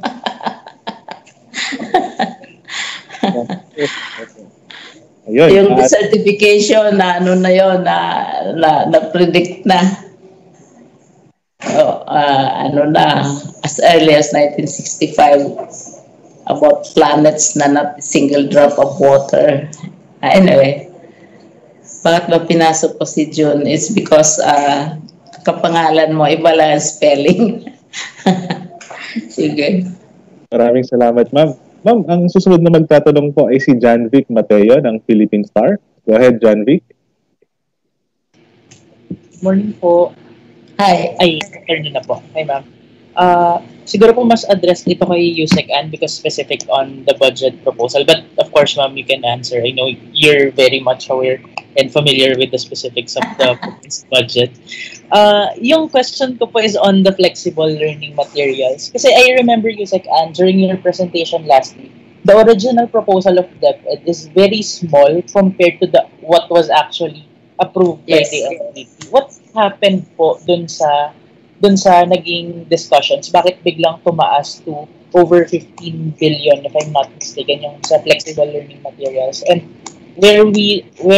what are the specifics of where we're going to use this budget? Janvic, mas magaling ang teacher kaysa sa estudyante. So, ako muna, but the teacher will... babuhin ko yung grado mo. Yes. Yes, ma'am. Ayaw ko pong mangyari yun. So, Janvic, just a background, mas malaki talaga ang request namin. The 15 billion is the evaluation of the Department of Budget and Management, not because that's the only amount that they can give, but it also considers the limited resources na meron tayo. Siyempre, kung tutuusin, just to give you an information, we propose for 1 trillion pesos budget proposal of the Department of Education. But the total government only has 4.5 trillion as you have seen in my first slide. So, kami naiintindihan namin, this is the requirement, but the resources is not really enough. Kaya nga meron kami nakalagay ngayon sa program fund. This is the first time in the Department of Education na meron kaming nakalinya sa program fund. At ito yung paborito ni Ma'am Liling na i-explain sa inyo. Last week pa ay binigyan na kayo ng lecture about this. Balik ako doon sa tanong mo, yung learning resources need namin is bigger than the 15 billion that was given to us. Actually, we are requesting for 30 billion. Kasi 4 quarters ang kasama dito. So, binigyan pa ulit kami ng 5 billion para maging 20 billion yan. However, the 5 billion is in the program fund. But it's a priority once new revenues, new loans, or new resources will come in. Yun yung nakalagay doon. But ang sabi ko nga rin, national government counterpart lang ito, Janvic. Maraming strategy para mapondohan ang edukasyon. Kasama ang local government, meron tayong SCF, kaya po closely coordinating din kami with the ILG, DBM, and all the local government units kasi kung mapaprioritize din natin yung SCF, malaki rin yung contribution para sa ating learning resources. At meron din tayong mga development partners at meron din tayong Brigada Eskwela. Isa pa sa ginagawa ngayon ng curriculum at ng Office of the Secretary ay yung pag-rationalize ng paggawa rin ng SLM. Right now, mabilisan yung pangyayari. We were only given 2 to 3 months to prepare for this. At pag sinabi mo nga mabilisan, yung value for money, yung demand and supply na sinasabi ni Secretary nung previous press con, mas mahal. Kasi kailangan mo na ngayon. Parang rush work. Kung kailangan mo ngayon, mas mahal. Pero if we will prepare for the next school year and we have the budget right now, mas makakagawa tayo ng paraan na bumaba ang cost at mas maganda yung magiging packaging dito. That's the reason why with the budget that we have for now, ay gumagawa na kami ng mga policies and collaboration with all the stakeholders para maging mas maganda ang quality, mas mabilis na mapoproduce, at mas mababa ang presyo na kalalabasan. Yun, ma'am. Sige, ikaw muna, Nepo, and then ako, I will also add my own. Well, the short answer really is next year is a continuation of the learning continuity plan, and this FLOs, when the NEP was done, was the pre-COVID pa noong submit dyan. At yan dati ay nasa alternative delivery modes at saka alternative learning system lamang. But this year, with the adjustment in the budget for the current year, ay dyan hinaus itong learning continuity plan with all the adjustments. And for all intents, next year, fiscal year, will still cover the third and fourth quarters of the LCP. The second half of the what you call this, of the 2020-2021, and the budgets that were provided to the ground is really for just the first and second quarter. So we still have the third and fourth quarter under the FLOs, and really we don't know yet what the situation will be in the next school year. I mean, we don't know how COVID would be. So probably the distance learning option will still be a feature as a response to COVID even for the next school year. But we also stated that the delivery of education will not return to what it used to be even post-COVID. I think there will be some of the innovations that are being adopted now will become a feature also of how education is delivered even post-COVID. Thank you. Dagdag lang, this is at another level. You know, during our press conferences, we are very frank and candid with you. We tell you as much as we can because that is our obligation. But we also wonder how much of it really goes out and reaches the intended recipients of this news. Maybe 1 hour of discussions ends up with, and competes with other concerns. Kung ilan lang ang lalabas, but we exert so much, we really exert a lot of effort. Anyway, from another level, tama si Nepo at saka si Yusek Ann on this issue. But from sa pinakamataas na policy level, when we were, alam mo yung learning continuity plan, parang 1 month lang siguro yun, Nepo, paggawa nun, kasi we were perhaps at that time the only and the earliest, pag-declare ng pandemic, kaagad ng learning continuity plan because we did not want we wanted learning to continue. Tapos nag-isip na ng mga methodologies. There was very wide debate, mga 1 or 2 months of debate yan within the department. Ngayon, we are all advocates of knowledge-based decisions. And so, tinignan natin, what does the landscape look like? Nakita natin na, for example, how many millions of cell phones are there? How many millions of televisions are there? How many millions of teachers have laptops and desktops and cell phones, which I myself have seen. So, ang assumption, ang thinking namin, that kasi yung combination nga ng online TV, radio, etc., there would be a substantial and quite substantial demand for online. because we like to think that we are already experts in online, or our children know ilang cellphones nila, our teachers have ilang cellphones, they have their desktops, they have their laptops, they're carrying them all around in various colors, etc., etc. So, one can draw the conclusion na pag mag-online ka sa delivery, obra yan, because people are not exactly ignorant about online or about ICT. So, ang assumption is that there will really be a demand for it. I thought, kasi ang concentration itong all of these gadgets and all these new things, pati yung number ng smartphones, nakuha namin yan, kung ilang milyong smartphones are floating around, sabi namin, obra ang online. Now, nung nag-survey na sa enrollment, so comes enrollment. Sa enrollment, tinanong yung parents at yung mga bata kung anong preference nila. Kasi sabi namin, we will adjust to the preference where everyone is comfortable with. Ay lumabas ay modular. I was a bit surprised, especially in NCR, because I thought at the rate all the kids are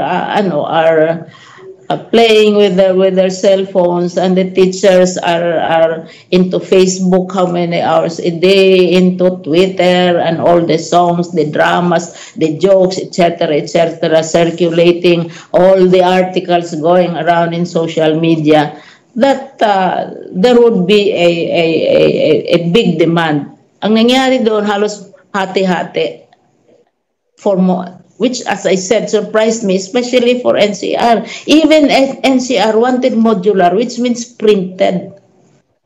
Now, between gadgets and printed, in the long run, mas mahal ang printed. At saka mas komplikado. Kasi you go through the very complicated procurement process and so on and so forth.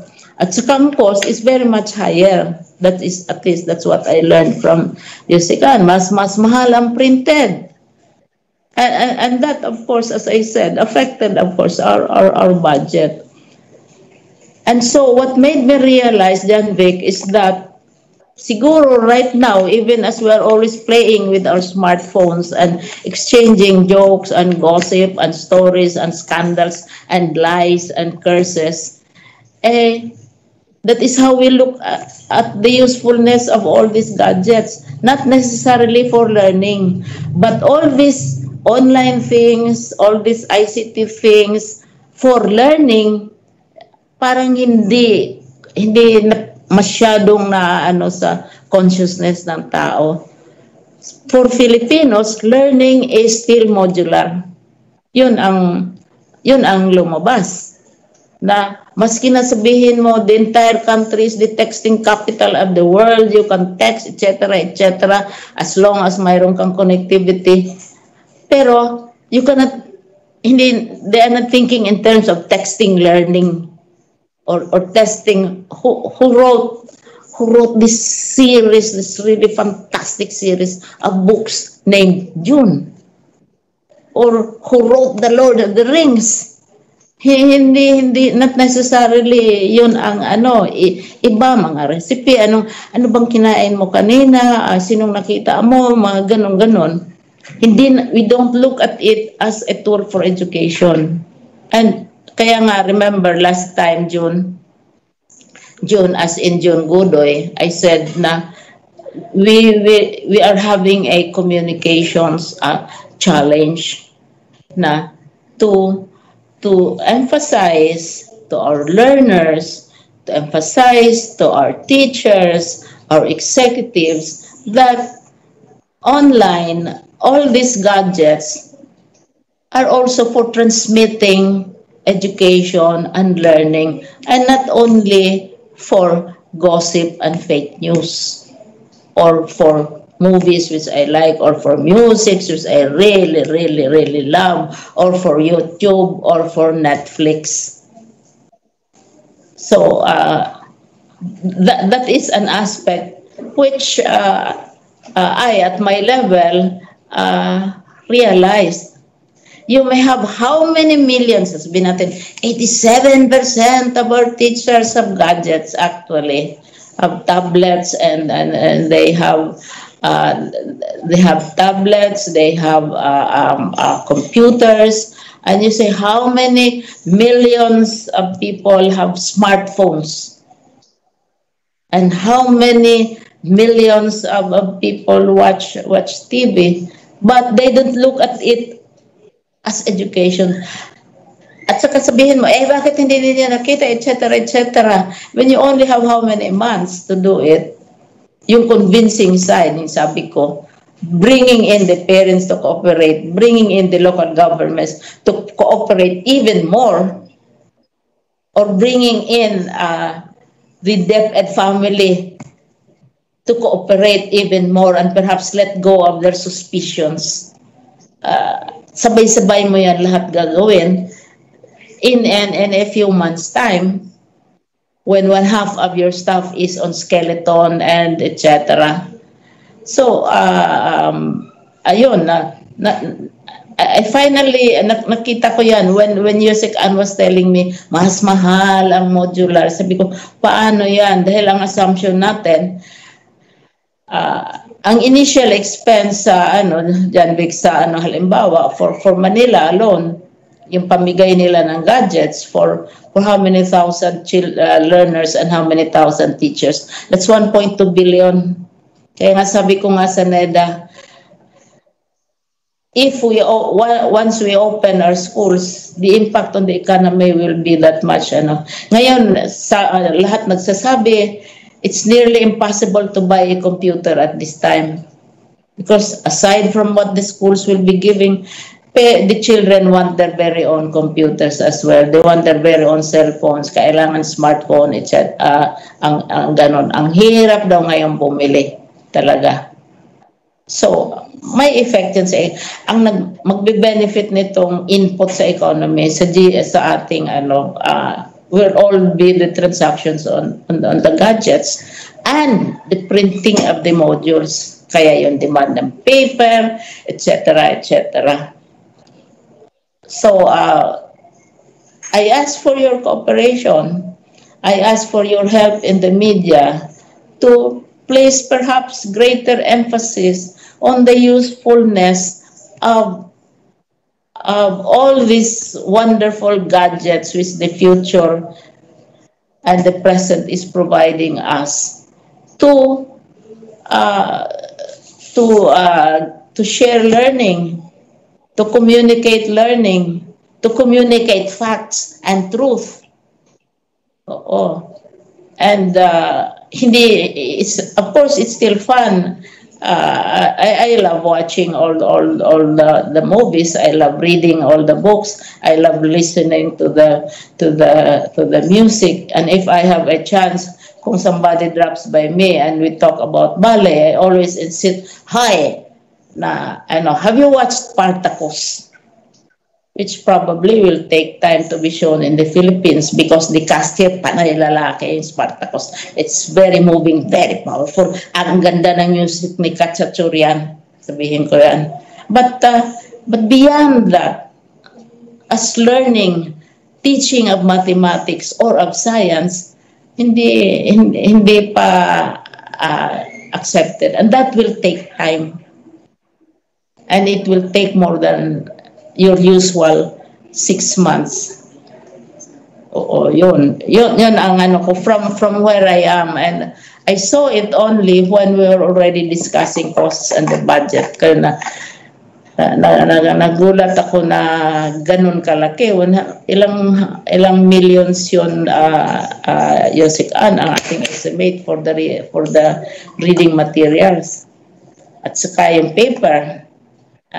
So yun, that's part of the explanation as to how you get it out when you make your report, Janvic. That is the challenge. Okay. Thank you, ma'am. Follow up na lang po on mahabang answer because that is the function of education. Make people think, mag-isip, and not just accept what is given. And then yun, like as I said, because everybody is using cell phones, and they have hundreds of millions of people using tablets, etc., including our teachers, our learners, does not mean that they will prefer it. Kasi nung lumabas sa survey, gusto pa rin nila modular. And that is what came out. That is part of the explanation, in addition to the valid explanations of NEPO and USEC-AN. Kaya na-serious to si John dahil may communications, na naman siya, project. Okay. Follow na lang po on regarding sa upcoming House deliberations on the proposed budget. Are there specific items that we would request na sana idagdag sa budget ng DepEd? I understand na meron tayong unprogrammed funds, but at least based on the explanation ni USEC-AN and sa naintindihan ko, hindi ito assured. It would be based on whether we have additional loans or mataas na revenue. Meron po bang mga specific items dun sa nasa unprogrammed funds that we would prefer na ilagay na talaga ng mga lawmakers dun sa actual budget? Ma'am, very good na estudyante si John Vic. Kasi alam na niya yung next move natin. That is actually what we will also appeal to Congress, na kung po pwede from unprogrammed fund ay ilipat sa program fund para mas assured kami that all of the items that you have seen, I listed all the programs na nasa unprogrammed fund are all very important. The voucher program, the learning resources, the provision of electricity to our learners in some areas. These are all important. So ang una, priority, alam namin nasa program fund, baka pwedeng ilipat sa program fund. And then the others will be some of the benefits that were given to our teachers but unfortunately are not included in the 2021 NEP. For example, the annual medical exam, the secretary is about to issue a 500 peso per teacher. Although this is very small, pag kasi kinumpute mo to, John V, 500 pesos per teacher is equivalent to 500 million in DepEd. So sana ma-include din. At saka yung every year na binibigay na rin ng Secretary, yung World Teachers Day incentive, that's 1,000 pesos per teacher. So that's equivalent to 1 billion as well. Yung aming cash allowance for the teacher is still at 3,500. So ito yung sumasagot sa mga ibang pangangailangan ng teacher. And it's up to Congress, actually. Pag tinatanong kami, sinasabi namin na ito yung mga nakapasok dyan. But of course, pagka dinivide mo by 10 months na nagtuturo ang teacher, 3,500 is equivalent to 350 per month. So these are the things na hindi siya nakasama. But alam naman natin, pag kami pinasok ka, mayroong mawawalan. At yon ang politics ng budget. At yan ang kagalingan din kung bakit ako ay natuto sa NCPAG through Secretary Liling Briones na talagang kailangan balansehin ang lahat. Kasi if you want something to be added funding, sino naman ang mawawalan at sino ang mawawala doon sa priority. So yun po, right now, yun po yung gagawin natin. But nag-post planning na kami, John Vic, for information of everyone. With this level of budget, ay gumagawa na kami ng prioritization, gumagawa na tayo ng strategy para sabi nga natin yung hindi na pondohan ngayong taon na ito ay maumpisahan na ngayon pa lamang. Kagaya ng minimum health standard, communication, internet connection, ay isasama natin doon sa kung ano man ang meron tayo sa level na to. Prioritization is the key and collaboration is another one. Thank you. Just want to clarify. So Actually, John Vic, we are conflicted in the Department of Education because we understand the financial situation of the national government. Kasi right now,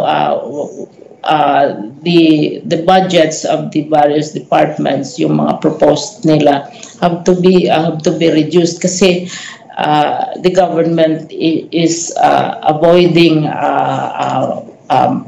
dependence on external sources. So, saan na yan nakuha? Like Bayanihan 1, nagko-contribute yung mga different agencies, no, from their budgets. Pero binalik naman kung they have Bayanihan expenses. So, yun din ang nangyayari dito. Kasi, balansehin mo din yan. The other option, of course, is to go to your famous stimulus fund. And that, the stimulus fund, that has very, of course, that maraming implications yan, no, which was resorted to in earlier administrations, and the impacts of which we are still feeling right now. Kaya conflicted kami in the sense that we understand, we know the very tough decisions that the Department of Budget and Management has to make, because they want to rein in dependence, for example, on external sources.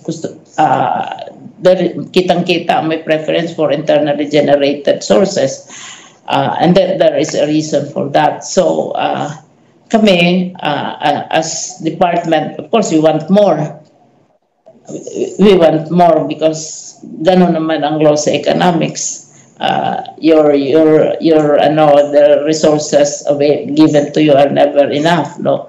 But at the same time, we are aware that the government also has to be very prudent and careful in the terms of the overall impact of a budget for this year in the light of the pandemic, and you can appreciate the pressure that government is exerting on various agencies and even all of us to contribute to the economy. Pag mag-open up ng economy, there is a risk, pero let us follow all the health things so that we can open up the economy and create more jobs. Ang laki ng impact yan sa education, as I said. Ang laki din ng contribution ng education in terms of this economic growth, and it also explains our anxiety and our insistence and persistence about continuing education. It's not, of course, pinaka-importante yung the students. Ayaw nating maiwanan ng ating learners. But at the same time, we know that education is a major player in the economy.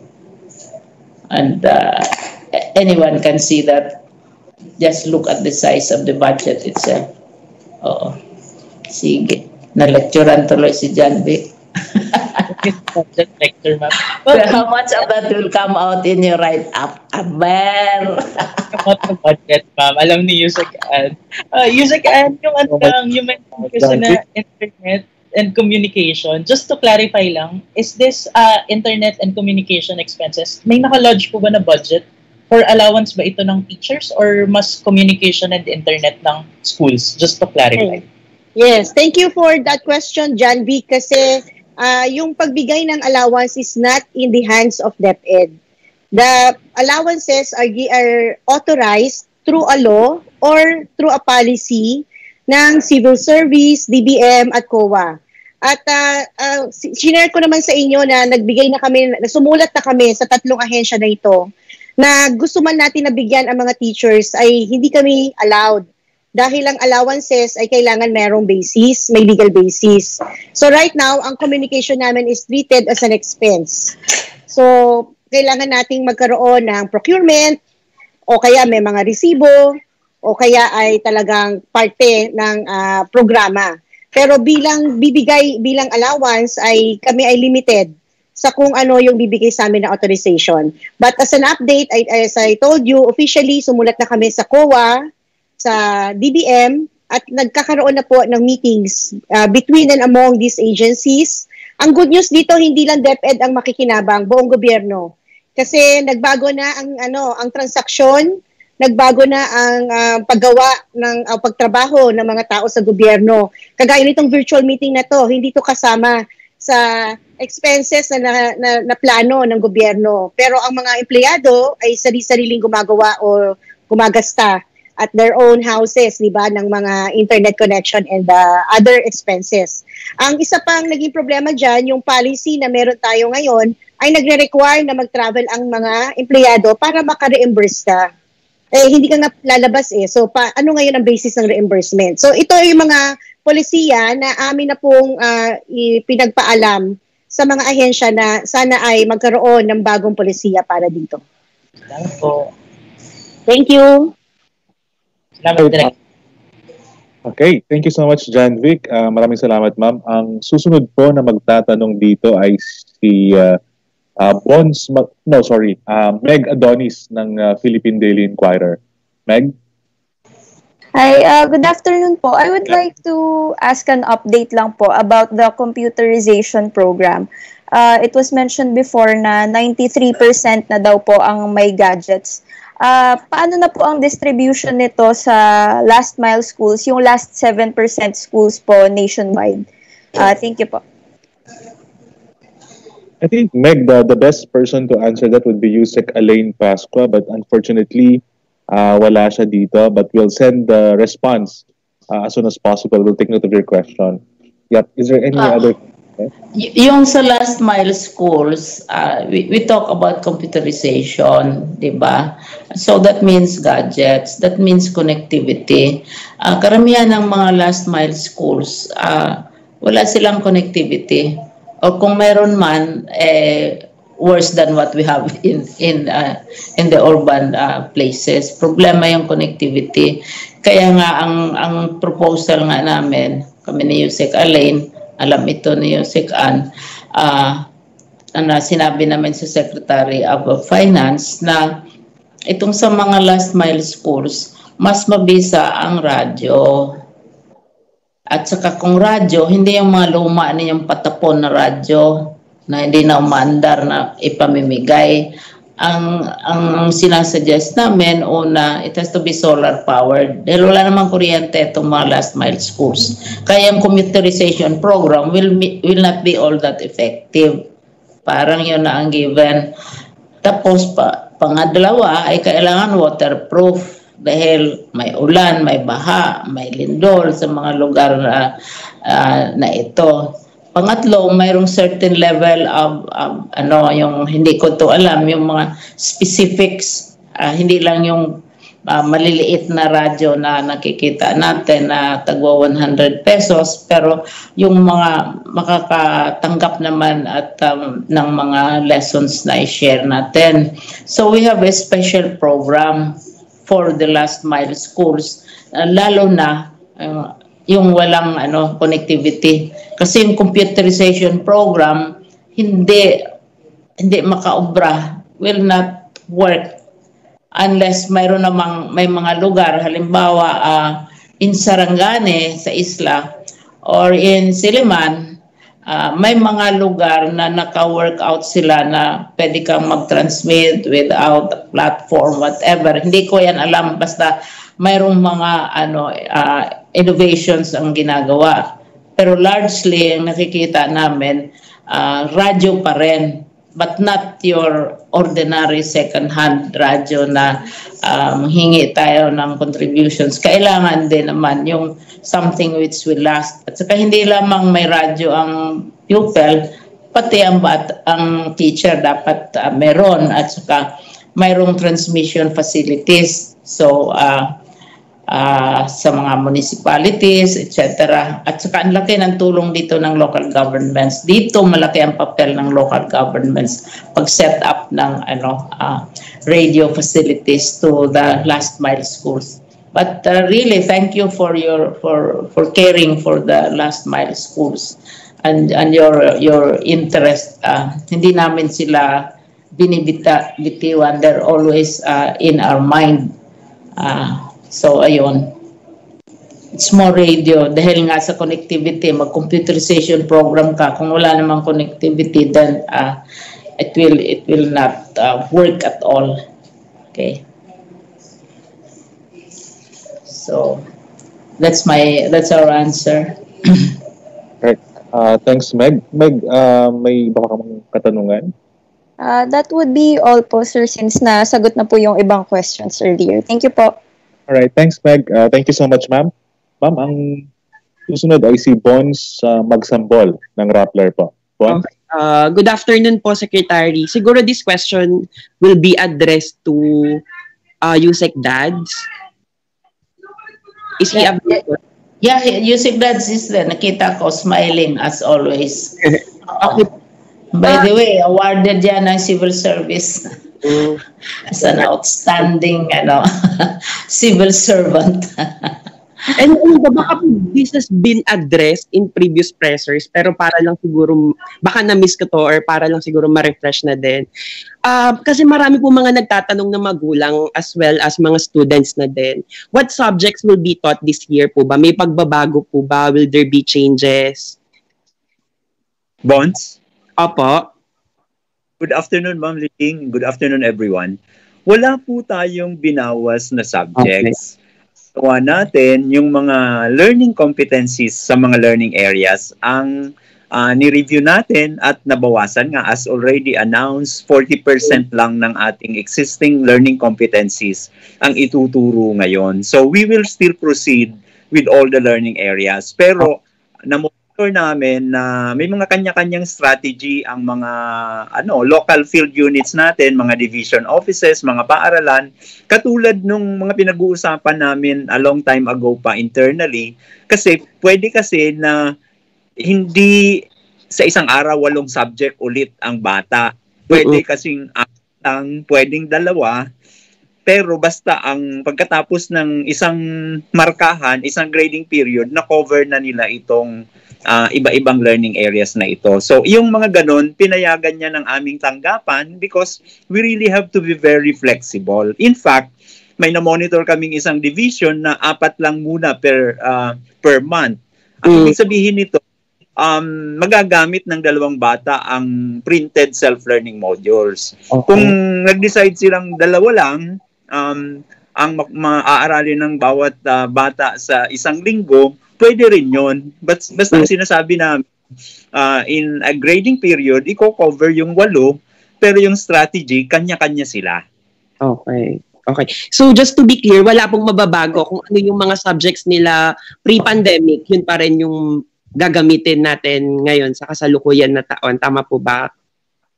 Yes, Bons. Pero alibawa, yung ELE ay may mga adjustments na gagawin kasi may mga gawain talaga ang bata na kailangan nandun sa school. So itong po ang mga pinag-uusapan pa kung paano mas mabisang mai-deliver competencies na may kailangan yung mga demo classes na yan at actual performance of certain tasks na may mga equipment na kailangan. Ito yung sabi natin ay talagang gagawaan ng mga estratehiya na ang competencies ay natututunan pa rin. So walang babaguhin, walang inalis na learning area.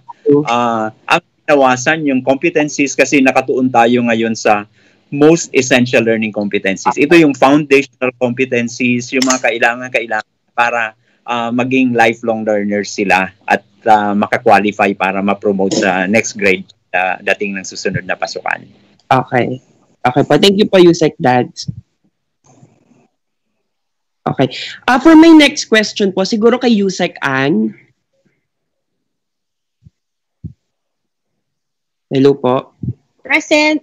Apo. Ayun, Yusek Ann, good afternoon. Ayun, tanong ko lang din kasi parang dun sa presentation yun ng budget kanina, parang may nakita ko na naka-allot for the feeding program.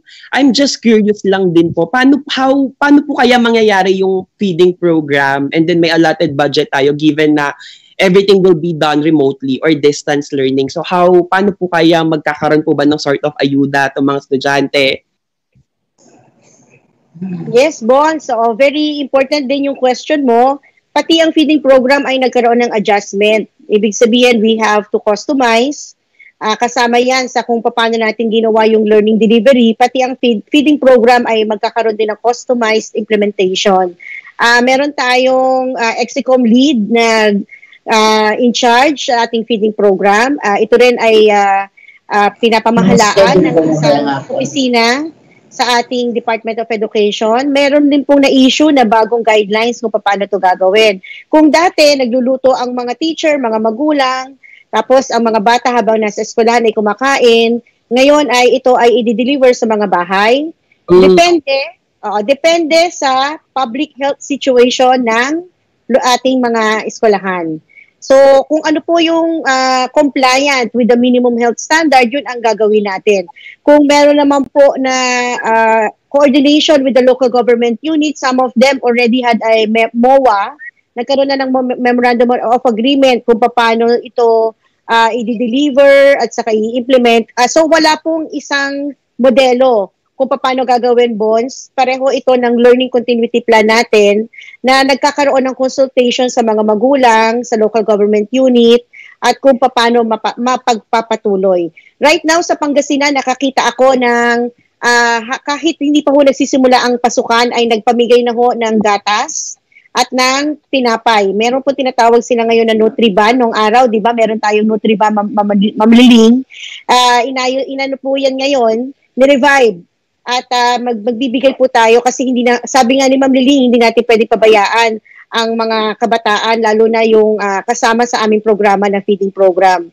Ang isa pa sa challenges ngayon ay yung pag-monitor sa kanila kasi sila nga ay nasa mga bahay nila. So kasagdagdag ito sa mga administrative function na nakasalalay ngayon sa Department of Education. But siguro, Bonds, sa susunod na mga press con namin, ay ito naman yung i-feature namin para magkaroon tayo ng pagkakataon na matanong in details yung iba pa mga tanong ninyo about this program. Right now, yun pa lang ang masishare ko kasi yung pa lang yung aprubahan ni Secretary Liling Briones, yung mga adjustment. But definitely, tuloy. Kaya nga, meron tayong 1.7, if I'm not mistaken, na mga beneficiaries ng school feeding program natin. Alright, thank you so much, Bonds. Next po ay si Dante Amante ng UNTV. Dante, go ahead. Sino? Si Dante Amante ng UNTV, ma'am. Yes. Dante's Inferno.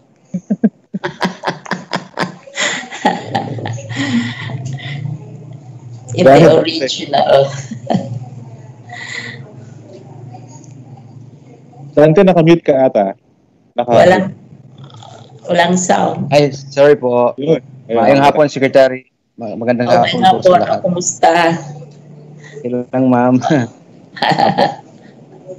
Ang tanong ko po is itong, gusto ko lang malaman kung bakit po itong budget ng pag-hire po natin ng mga additional personnel po, lumaki ng 90.42% yung budget, considering po na 1,000 lang naman ang i-hire natin, the same po nitong 2020. Siguro kayo sa po. 10,000 po yun, Sir Dante, hindi 1,000. 10,000 positions.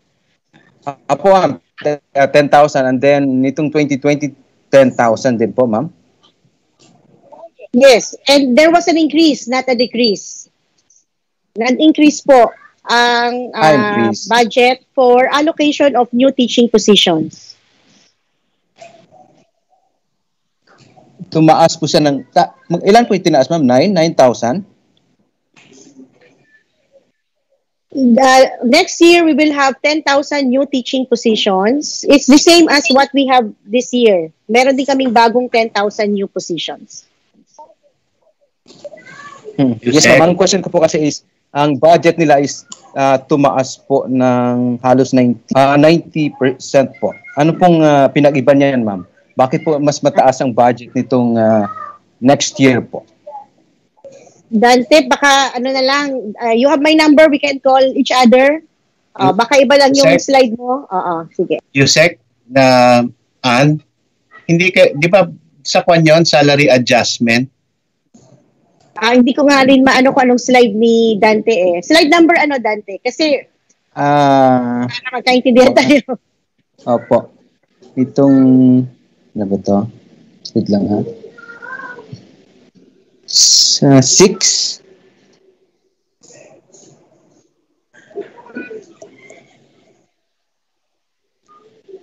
Opo, ma'am.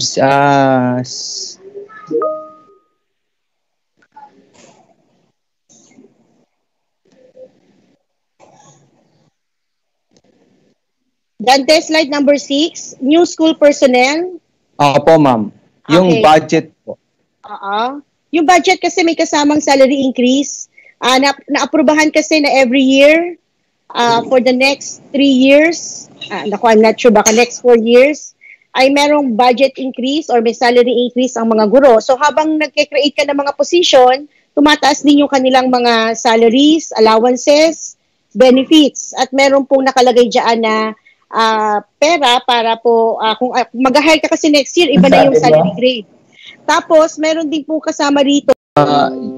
Other question po, yung para teachers na nabanggit ni Secretary Liling nung nakaraan, may update na po ba tayo and ilan po yung i-hire nating para teachers na mag-serve as tutors po natin? Yeah, Yusek Jess Mateo probably has details on this, Dante. Yeah, Dante, yung guidelines pa rin, pina-finalize. Patapos na yung guidelines natin on the hiring of para teachers. So that's the update pa rin. Once ma-sign yan, we will disseminate it to the field. Thank you. Last question na lang po, parang follow-up na lang po, clarification. Pwede po ko bang masabi na kaya tumaas yung ating proposed budget dahil sa computerization program and then dito sa mga learning materials na gagamitin, lalo na mga printed modules? Tama po ba? Dante, tumaas ang budget natin. Una, dahil may dagdag na sweldo because of the salary standardization law. Nandiyan ang about 1 million na mga DepEd employees. Kami ang pinakamalaki sa buong gobyerno. 800,000 dyan ay mga guro. Ang iba ay mga non-teaching or teaching-related position. Pangalawa, may 4 billion na increase sa DepEd computerization program. Meron din kami 15 billion na increase para sa learning resources. At yung iba pang mga detalye ay nasa slide 7 ng ating briefing. Thank you. Salamat po. Salamat, Secretary. Mayong hapon. All right, thank you so much, Yusek and Dante.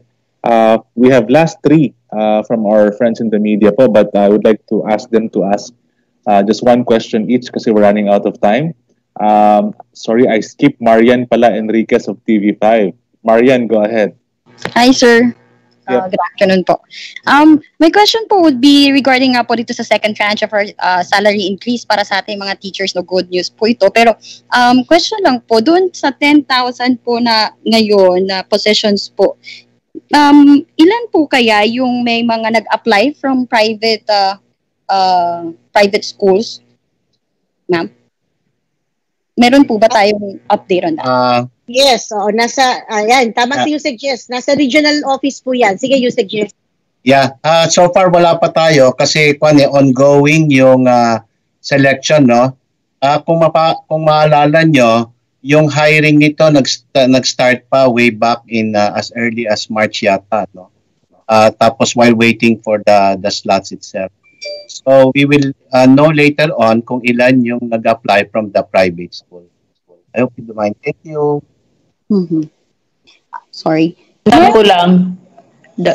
ko lang na information, even before COVID, even before the pandemic, I already warned 1 year pa lang ako, less than a year, na may migration kaming napapansin from the private sector to the public sector. And ang isa sa pinakaano na reason is yung gap ng salaries and benefits ng public school teacher vis-a-vis the private school teacher. Ang nangyayari kasi, pag pumapasa na sila sa ating teacher examinations, nag-a-apply ka agad sa public school. So, yun ang pinoint out ko. Pero siyempre, ang daming nagalit, minuro ako, etc. Liling sinungaling, liling teliling.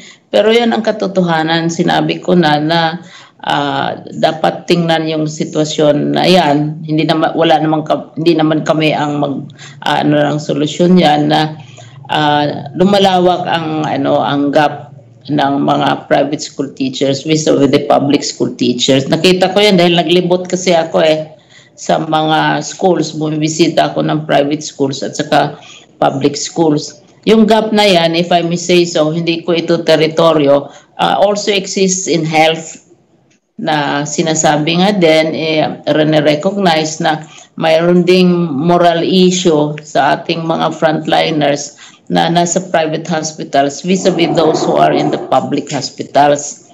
Even as we say na underpaid yung nasa public, mukhang ang private sector people have that problem as well. So wala bang COVID issue na yan. Ang inaasahan lang natin na kung mag-aano ng economy, kung mag-improve ng economy, makahabol ang mga private schools at may gagawin naman sila tungkol sa mga salaries ng kanilang mga tauhan at saka benefits. Kasi doon nagtatalo sa sa benefits. Saka tanungin mo yung average na gustong magturo o gustong magtrabaho bilang teacher, ang tendency talaga ay sasabihin nila na nakikita nila na mayroong gap, and that gap might increase if there are no policy solutions worked out. Yun. Maraming salamat, ma'am. And, sorry, sir, last lang. Okay, Clarify ko lang po yung teacher-student ratio. Kasi po, NCUR Regional Director Sir Malcolm Garma said po na 47,557 classes ang organized based on enrollment. So, ang average class size po for elementary is 45, sa junior high, 45, 41 sa senior high. So, paano po natin to gagawin? Clarify ko lang, tama po ba kung 1:35 po apat ang ideal? Sorry.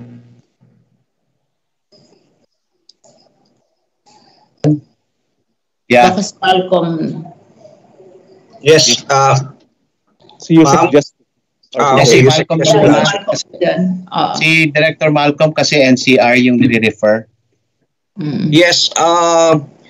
Well, we deem it necessary to really include doon sa readiness matrix namin yung determination ng class sizes natin given the enrollment figures natin. So the reason why we would like to consider this because we want to know how the classes will be managed now given that we are using the different modality, which is the distance learning. So right now, lang ito, straight organizing lang ito. So dinidivide muna natin in terms of the number of classes that we would like to organize in each school. Tapos based on the total number of students, ilan ngayon ang magiging laman per class. So ito naman sa teacher ratio, if you observe in our data, the teacher ratio is lower than the average class size because there are some grade levels na hindi naman talaga 1:1 yung teacher natin. But for example, in the higher grade learners, hindi lang isang teacher ang hahawak ng klase natin. So in the absence of any established parameter or class on class sizes on how to organize our classes now that we are in the distance learning, so yan lang muna yung ginagawa namin. So straight arithmetic lang yan, and then straight averaging lang yan. Now when classes start, titingnan natin ngayon kung ano ang epekto nito doon sa dalawang consideration natin dito, So one is the effectiveness of the learning. Given, like for example, if you are handling 45 students or if they're in a class there are 45 learners, ano yung effectiveness ng learning dito? And at the same time, we would like to see also what is the effect of this in terms of the workload, or the working hours of our teacher. So yun yung reason why we include that, and I think this is very important for us in terms of really preparing our classes for October 5. Thank you, Director Ju. Additional observation. There are schools, and we have to recognize it, which attract more students even if they already have di ba, at the beginning of the school year, Malcolm, nadidetermine na yun kung how many students per class, per teacher, per grade, ganon. Pero nag-i-exceed yan. Ibigay ko yung example, I don't know if I should mention Manila, for example. There are schools there na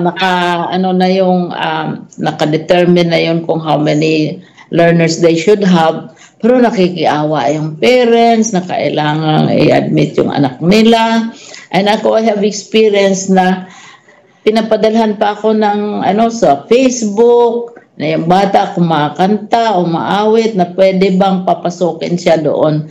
Manila has become quite attractive, no?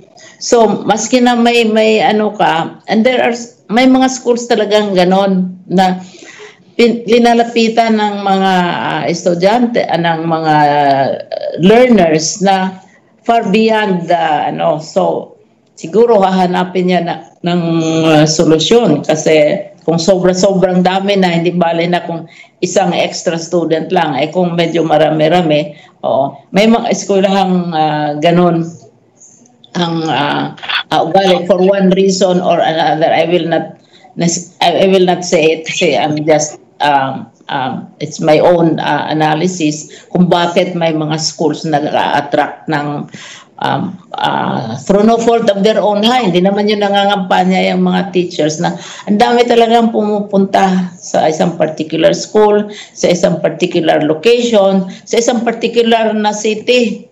Tsaka makaproduce naman sila ng documentation na taga-roon sila o pinanganak sila doon. Yun. So, masisettle siguro ito, Malcolm, pag yung more or less umaandar na yung mga klase natin at makikita yung distribution at saka baka kailangan mag-open ng additional classes, yung ganon dahil dumadami. Meron namang iba, tama-tama lang. Meron iba kulang. Tapos nagagalit naman yung parents kung ilipat isang bata sa school na kulang ng estudyante. Yung bang hindi pa na-fill up yung quota dahil gusto nila talaga particular school or a particular place, yung mga ganon. Tapos, yun, nagkakaroon tayo ng challenge dyan. So even if you have the policy, there is pressure also to adjust that policy in the light of current developments. I can tell you which schools are very attractive at this time, and yun. Right. Thank you so much. Sir, sorry. Can I ask a follow-up? I think that's sige, last one. Sorry talaga. For you, Sec, Anne, and pwede rin po kay Sec. As of July 2020 po, you mentioned in your presentation that 10,000 po ang allocated na positions and around 9,700 positions po were created but only 250 positions po ang na-fill up pa lang. Ma'am, siguro my question would be, ano po ba yung mga challenges natin? Kakarampot pa lang po yung ating dito yung na-fill up po na positions and our message and of encouragement na sa teachers to join us. Yeah, ma'am, with your permission and Director June, yung pong pag-fill up ng teacher position natin was also affected by the COVID. Alam naman natin na since March ay nagkaroon tayo ng skeletal forces. Pero hindi po kami nagsara din ng hiring. Unti-unti din po ay ginagawa siya, kaya nga po importante rin na nakabukas ang aming mga division offices, regional offices, open din at continuing ang transaction. But there is really the challenge on how we do the usual procedure in hiring the teachers. Kasi meron silang demonstration, meron din silang mga pag-submit ng mga papel, etc. But probably Yusek Jess, who's in charge of filling up a position, can better expound on this. Hindi lang kasi ganun kadali yung ating proseso. Meron din tong ranking na tinatawag. So, over to you, Yusek Jess, para mas diretsyon na. Thank you, Yusek Ann. Una, tatanong ko lang, saan kaya na data na nakita yung 250 lang na fill up? Pero just the same, tama si Yusek Ann, naapektuhan tayo ng pagsara. Slide 10, doon sa ating presentation kanina. It was from the plan. Nag-con yun eh. Kasi may mga interview nga, kagaya sinabi ni Yusekan, na sa katunayan nga yung mga division offices natin, kasi doon po yung level ng hiring po ang superintendent na nag-appoint niyan, tapos po papadala pa yan sa civil service for attestation. Ang ginagawa po nila para lang mapabilis, minsan na meron sila na virtual interview na ginagawa. Ang problema lang, pagdating nga doon sa malalayong lugar, yung iba po na mga teachers natin wala namang access to internet. Kailangan po ngayon yung face-to-face pero hindi nga pwedeng face-to-face. So yung mga challenges po, naapektuhan po tayo. Salamat po. Pero tuloy-tuloy pa rin po yung hiring natin. Yes, you suggest, explain ko rin kasi nasa slide 10 siya. Ang ibig sabihin kasi ng position filled up ay na-issuehan siya ng Civil Service Commission ng appointment. At yun yung matagal talaga sa proseso. Pero yung 9,640 ay open na siya at nagkakaroon na dito ng ang tinatawag namin ay deployment. Ibig sabihin, continuing ang hiring, na-select, nagkaroon ng assignment. Yung iba sa kanila nagsisimula na nga kahit wala pa yung appointment ng civil service. Pero para mapunta sila doon sa category na positions filled up, ay iniintay namin yung appointment from the civil service. So minsan yung number na yon, importante, nakikita nyo kung konti lang yung na-fill upan, pero meron na talagang na-hire at meron ng selection dyan. Yung definition siguro, ang kailangan talagang i-stress na meron pong procedure doon. Siguro, we should take, someone has to take the initiative of studying the, a process study natin yan, a time and motion kung yung journey ng isang papel, ng isang nag-a-apply bilang para teacher or bilang volunteer teacher, at saka gaano ka tagal ang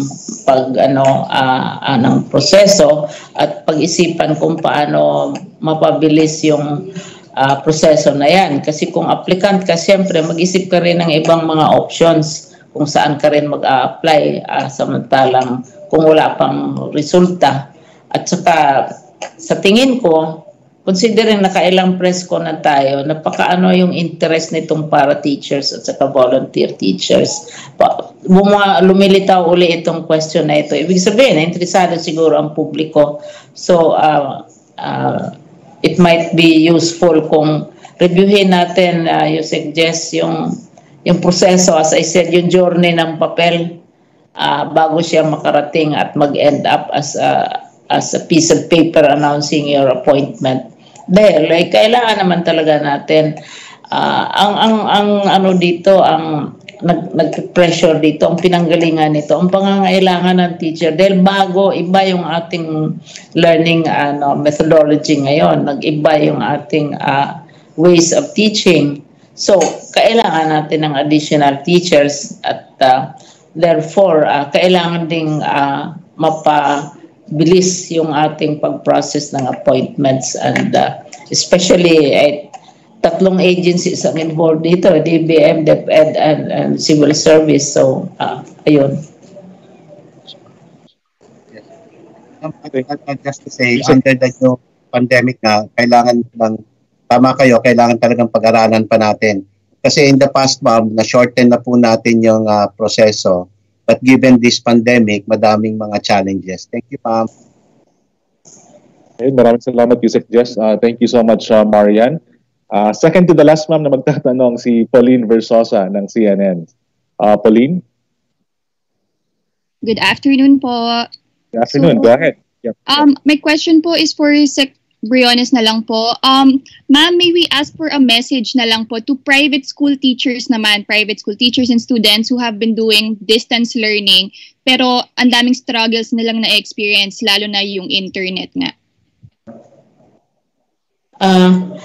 Ang message ko sa private school teachers ay ang policy natin ay blended learning.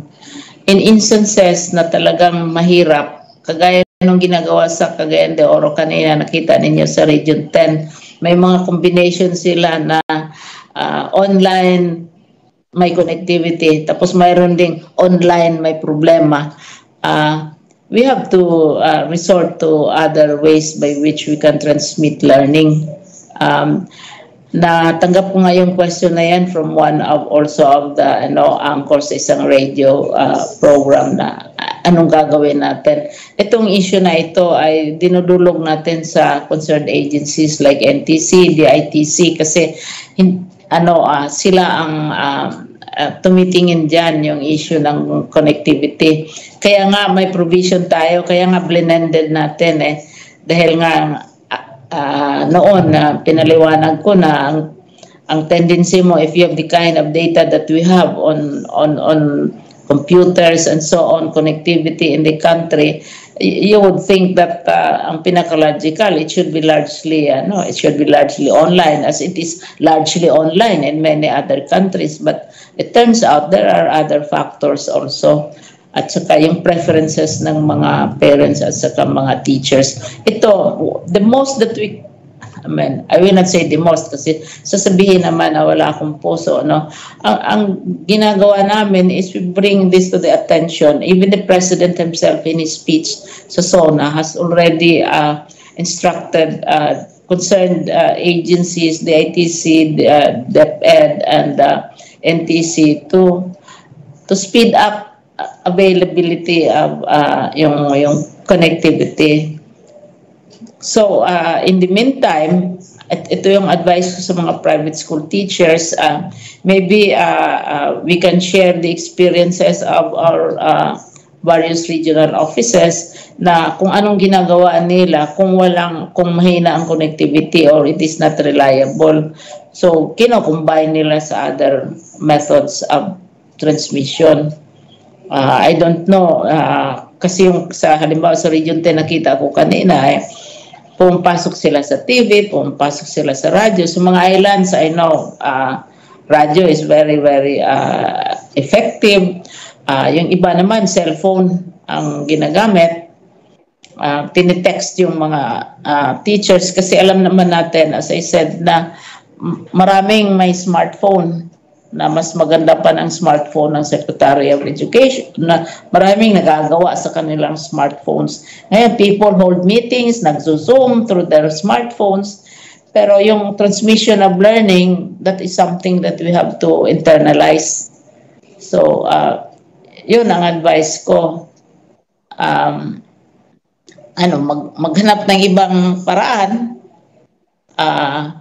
perhaps share the experience of our regions and our various schools kung anong ginagawa when these things happen. Explore other ways of learning delivery like TV and radio. Radio classic talaga yon, hindi pa ako pinanganak. Distance learning, pinanganak nga ako 1940. Pero yung radio, World War I pa. Kasi ako panahon ako ng World War II. So, ginagamit na yon. Yun ang advice ko. I'm sure hindi mawawalan ng creativity ang mga private schools. Kasi that's what teaching is all about. Like a certain mother who taught children how to read using banana leaves. And only recently, may nakita akong saan bang school, saan bang place na yan na ang isang teacher nagtuturo din using leaves din of some certain trees, no? To teach children how to write dahil walang papel. So, yung creativity lumalabas dyan.